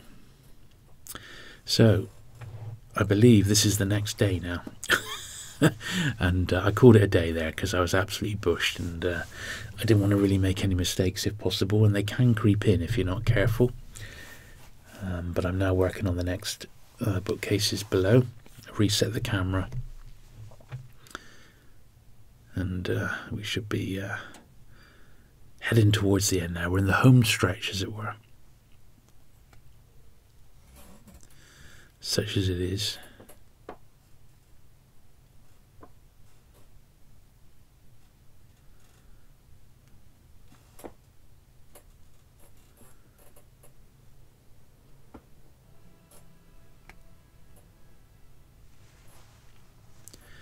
But yeah, lots and lots of new acquisitions to be filed away. But that's cool. That's brilliant when you fill in a gap, you know. And you know, when you collect a publisher like this and you're collecting the numbers, it's just the same as if you were collecting a run of old comic books, for example, and you'd found that last issue that you needed. It's a similar sort of thing.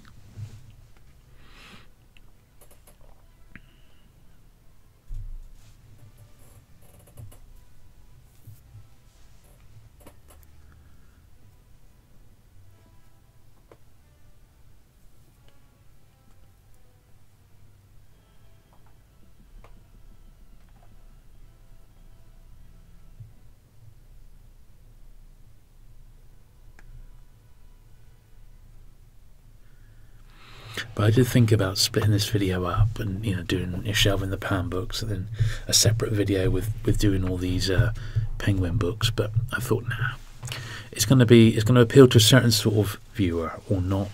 And you know, if this isn't really up your street, well, apologies. But it is something that you might want to go back to over a period of time. Maybe give you a bit of inspiration to see how I handle so many thousands of books. And as you can see, it is literally thousands, isn't it?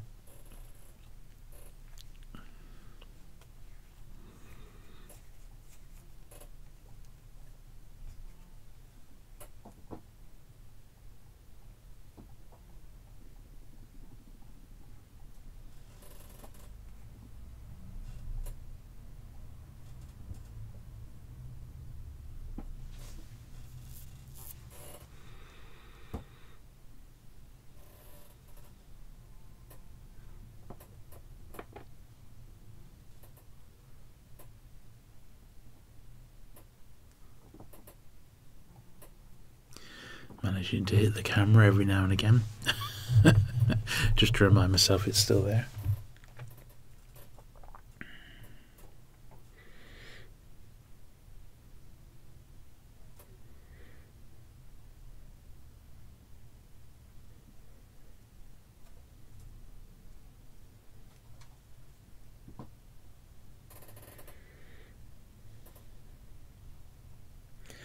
So yeah, until the dedicated library comes along, this is the best that I've got to play with. Now, it doesn't really leave a lot of extra room, in all honesty, for expansion.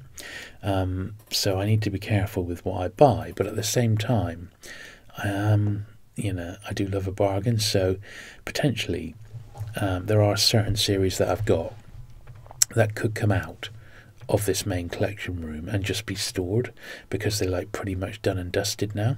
You know, I've completed the set and I don't have any missing, and I've filmed them, so really they could just be put into storage. I don't want to do that, but that potentially is what might have to happen with some of these series, just because you can't have it all out on display.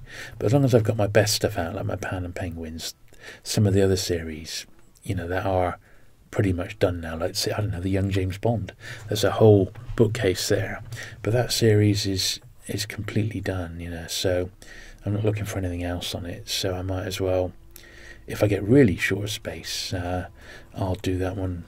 I'll get that stuff boxed up.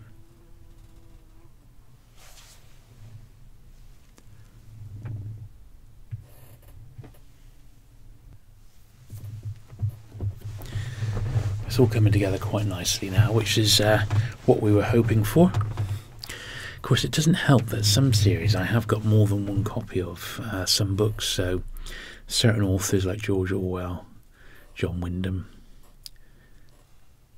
Anthony Paul, his Dance to the Music of Time, all of these I've got duplicate copies of, but it is what it is. They're my favourite authors, and that's how it's going to be.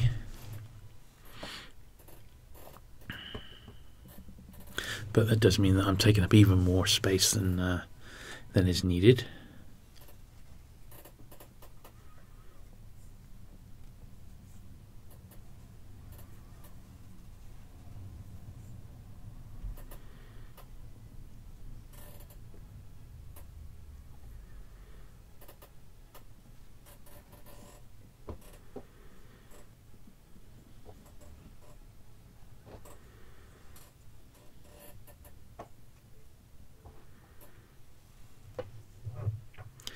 There we are. We're definitely making progress, but I'm now onto another shelf, which is right on the bottom. So it's like agony time.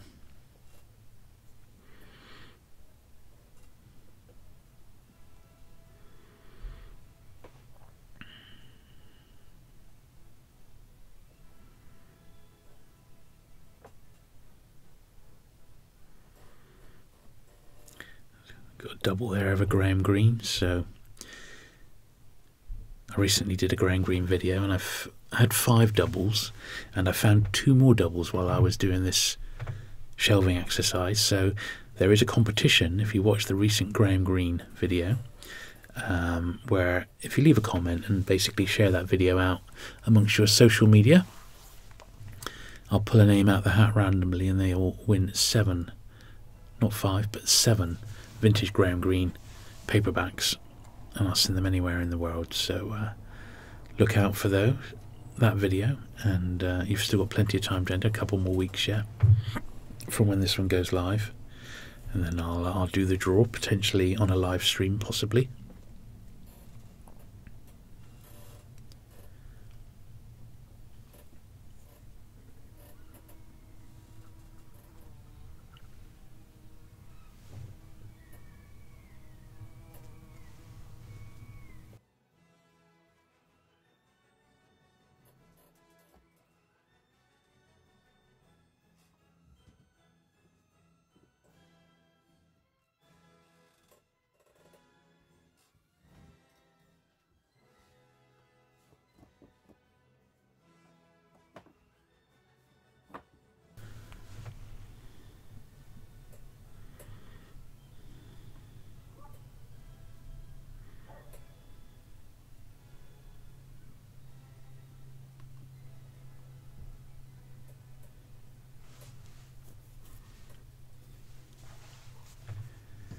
But we're getting there. The end is definitely in sight now as I'm sliding in all these new acquisitions.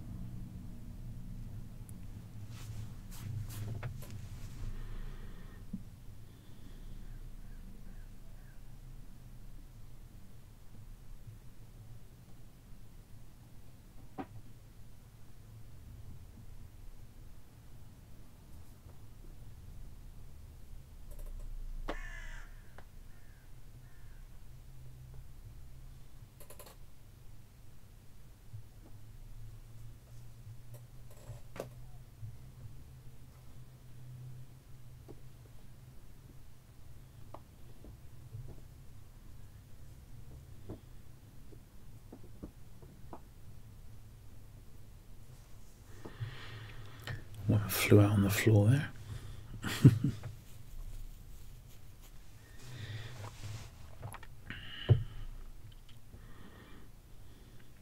And I seem to remember when I was doing this that by the time I got these all packed away, then I realised there was yet another pile of books which which needed to go in with that run as well. So I had to pull them all out again and sort of rejig it. I'm pretty sure I've cut that bit now, so you don't need to go through it all twice. But we are literally very, very close to the last bit now, so we just got to finish these last 2 shelves here, and then we've got basically almost 2 virtually empty shelves just spread the rest of it out, the run to the end. So it's pretty cool.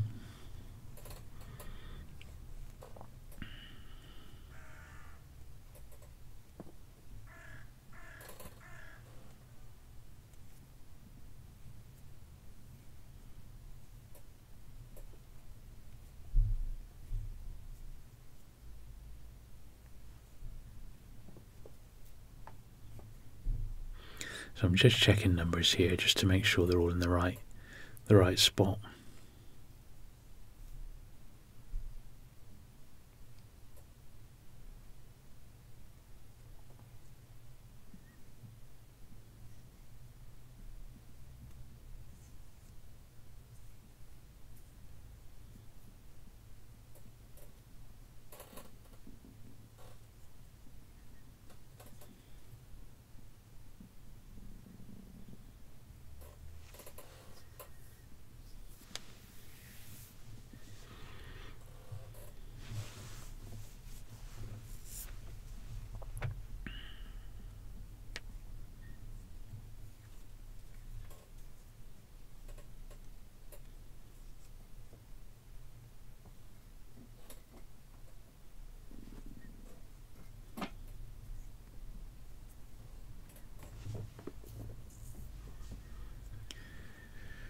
I don't know how many people are seriously collecting penguins these days, but it does seem as if there have been some new people entering the hobby, because you see some of the sort of the key books going for very good money online these days. But the Penguin Collectors Society itself they don't really make a point of advertising the society that well. I don't think they ever tried to aspire to having thousands and thousands of people in the club, as it were. But it is quite niche, being just the one publisher. But it is, you could say, one of the foremost publishers in the world, and they are still going today, of course, as Penguin Random House. So I'm not sure, but I think penguin collecting, particularly the early ones, which are almost iconic now, and then the Penguin Modern Classics, which once again are very highly regarded. I think there are people who collect certain aspects of penguin within the main field. There are not many, but there are people who collect just pelicans, for example. They are definitely out there. And I know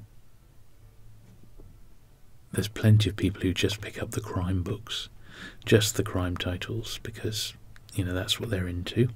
I've also known people just collect the Cerise travel ones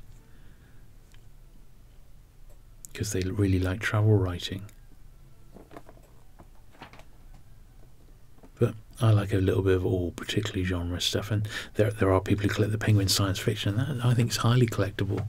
And because there's not masses and masses of it, it's certainly something that's completely attainable if you really want to.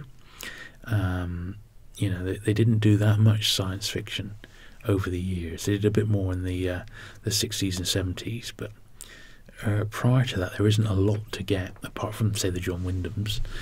So that's an area which people do collect, and I have done a dedicated video just on penguin science fiction, which went down very well, and it's obviously got the collectors of it.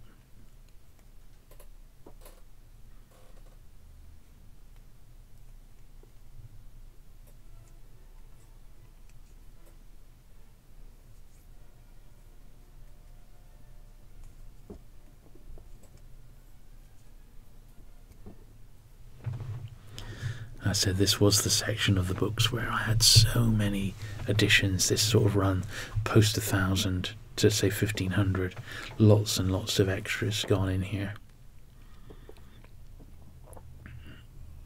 which is great, but I need to find the space for them as well.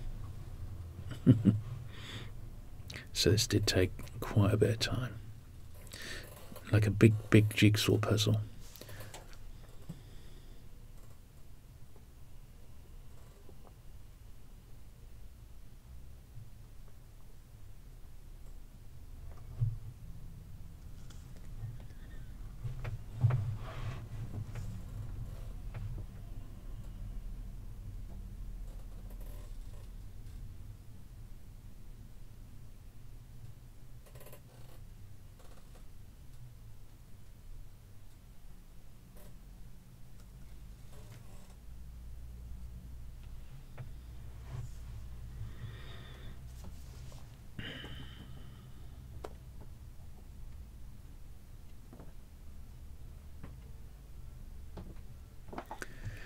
So now, bottom shelf, and I've done what I said I would do beforehand.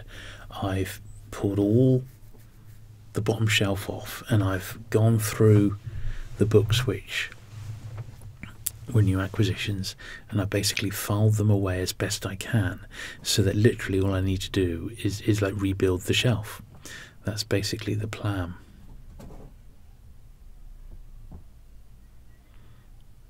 And that's what you're seeing me doing now.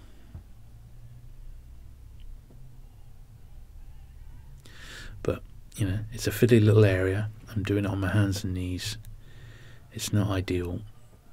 The bottom of this bookcase is a bit bowed, the back of it, which is why the books go back and they don't sort of sit as nicely as I'd like. But that is sadly a result of the bookcase more than anything.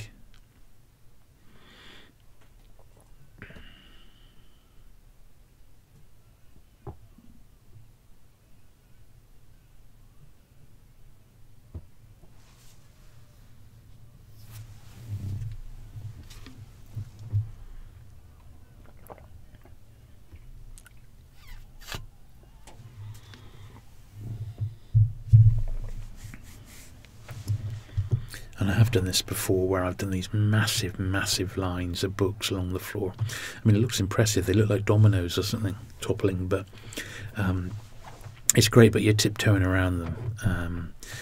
I don't know how I'm going to do it when I actually get the books to be moved into the library eventually. I'll have to do it sort of a box load at a time.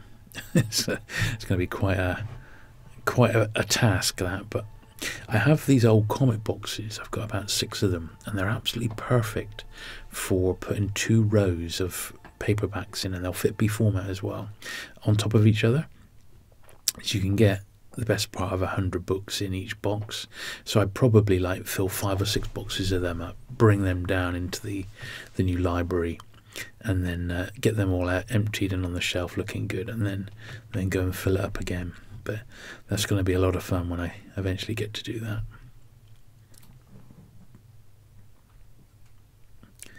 There we are. So that's that bottom shelf done, and no books on the floor in piles in front of it, which is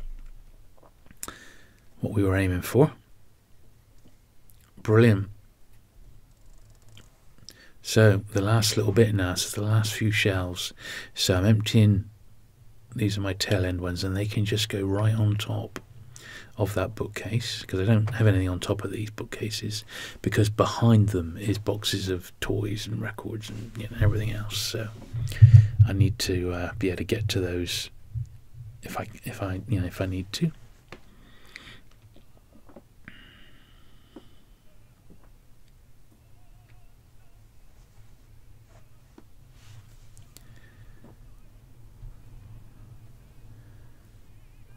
Double checking the numbers on these as we go along. But as I said, these sort of tail end ones, I try, if I can, to get them in as nice a condition as possible. It's not always, you know, the case, you know, but if it's something rare, I might, you know, accept a lower grade. But generally speaking, these are quite nice nick.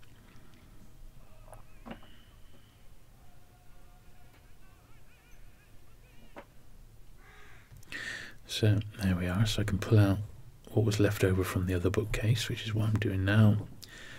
And then all I need to do is slide in the new acquisitions as we rebuild the bookcase. That's the plan anyway.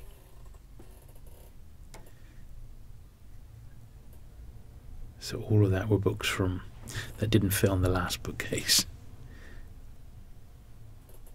And then I got my pile of first wedge of new acquisitions that I need to slide in, which is exactly what I'm doing now.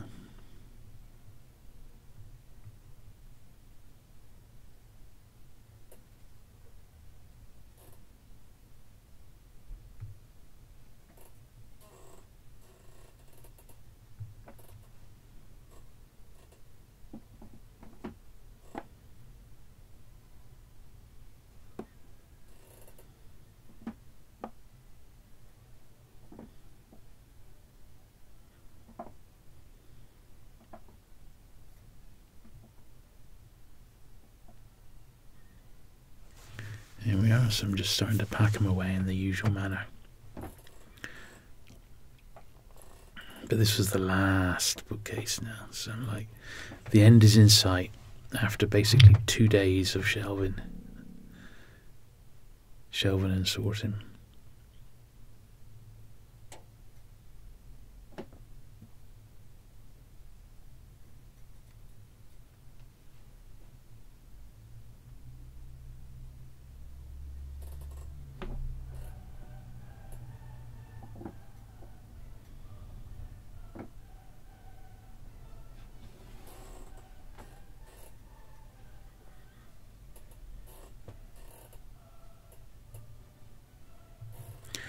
So I hope you've enjoyed managing to see me get through 2 hours plus of shelving old paperbacks. I mean, it certainly was an epic, wasn't it? And if you have literally sat through the entire thing and you know you've enjoyed it, well, please leave a comment below. I mean, that's beyond the call of duty. But you know, as I said, you know, I've had people ask me about this before. You know, how do you shelve all your books? How do you store them? This is it. This is it in a nutshell. You know, warts and all, and it's not. You know, it's quite a job keeping on top of the collection. As I said, I have perhaps let myself slip by not doing this for about a good month or so. But as you can see, it doesn't take too long to really keep on top of it. But the longer you leave it, the worse it's going to get. And I do try and do it when I've got at least a sizable amount of books to actually make it worthwhile. This was a bit too much. It really was a huge run. And as I said, come the end, I'm delighted with how it's turned out. I'm really pleased. I'm so glad that I've just bit the bullet and taken a bit of time out to do it, and at the same time make a really long video for you. I mean, if it's something you have enjoyed, please leave a comment, leave a little like on the YouTubes here, and leave a, you know, let me know how you file your books away. I mean, are you struggling for space? I mean, almost every collector I know is struggling for space these days. How do you get around it? Do you do similar to me, and do you really fill every single bookcase up as best as possible? I just feel I'm not wasting space when I'm doing it this way.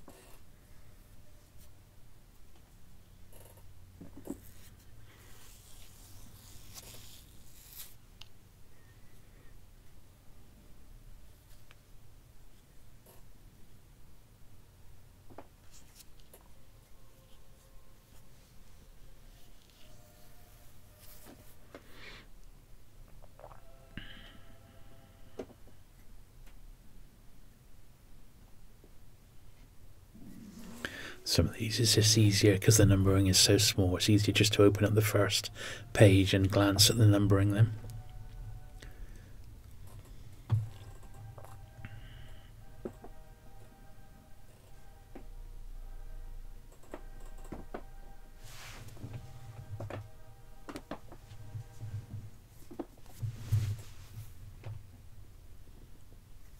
But there we are, that's that shelf all done.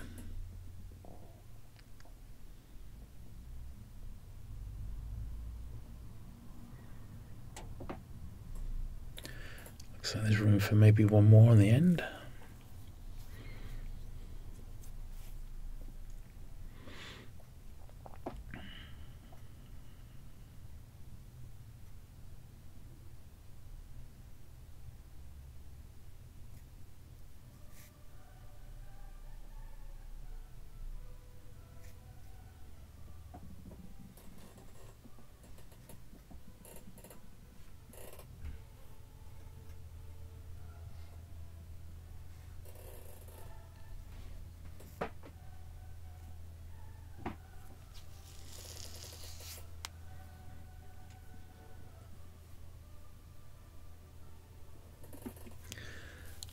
So virtually the last shelf now, because I got a little bit of expansion room as well, which is what I was hoping for.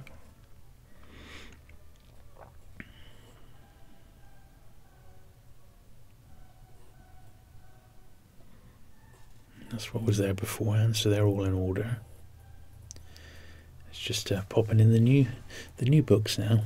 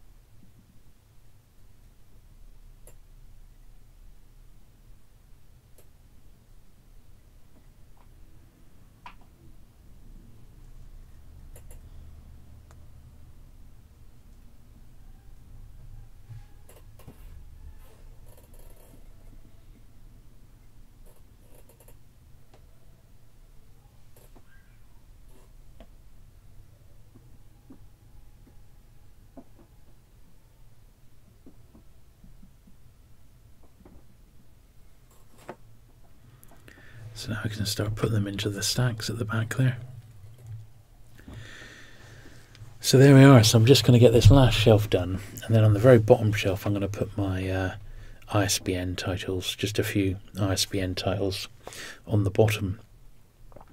So thank you very much for watching today. It's been an epic 2 hours 10 minutes, which is absolutely bananas. I think it's probably one of the longest videos I've ever produced, and as I said, it took me a couple of days to film it all, and it's taken, you know, 5 or 6 hours even to do the editing and the voiceover and, you know, what have you as well. So hope it's been worth the effort. If it's not, you know, let me know. You know, if you're not interested in these videos, you know, I'm happy to take that feedback, but it's more for your information. This is how I do it. As I said, I've been asked lots of times about how I share and store my books, and well, this is it basically. This is it in a nutshell. And you will get to see just a very brief tour of the completed penguin shells at the end here, once it's all been done, because it has made quite a difference, and I've managed to get, it was about 2 boxes and a big stack of books all filed away into the main collection now, and that's made a huge difference. And I've got over 2 shelves of more of space that I've still got to play with, which does make a huge difference.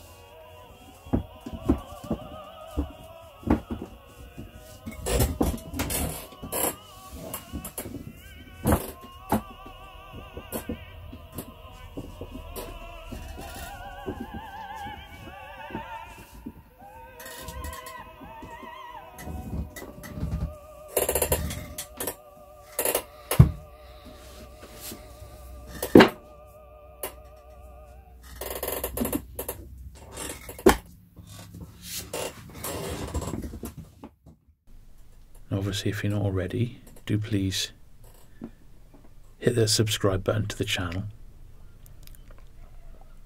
I'd love to hit 20,000 before the year is out, and I think that's definitely a possibility. But it would be nice to think that would be something that could happen.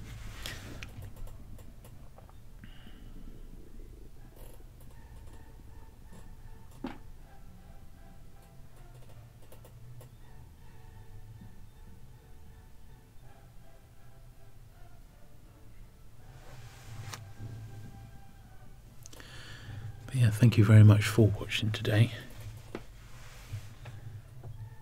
And as we just play out the last sort of minute and a half, I shall bid you goodbye, and I'll see you again very soon with another video. Bye.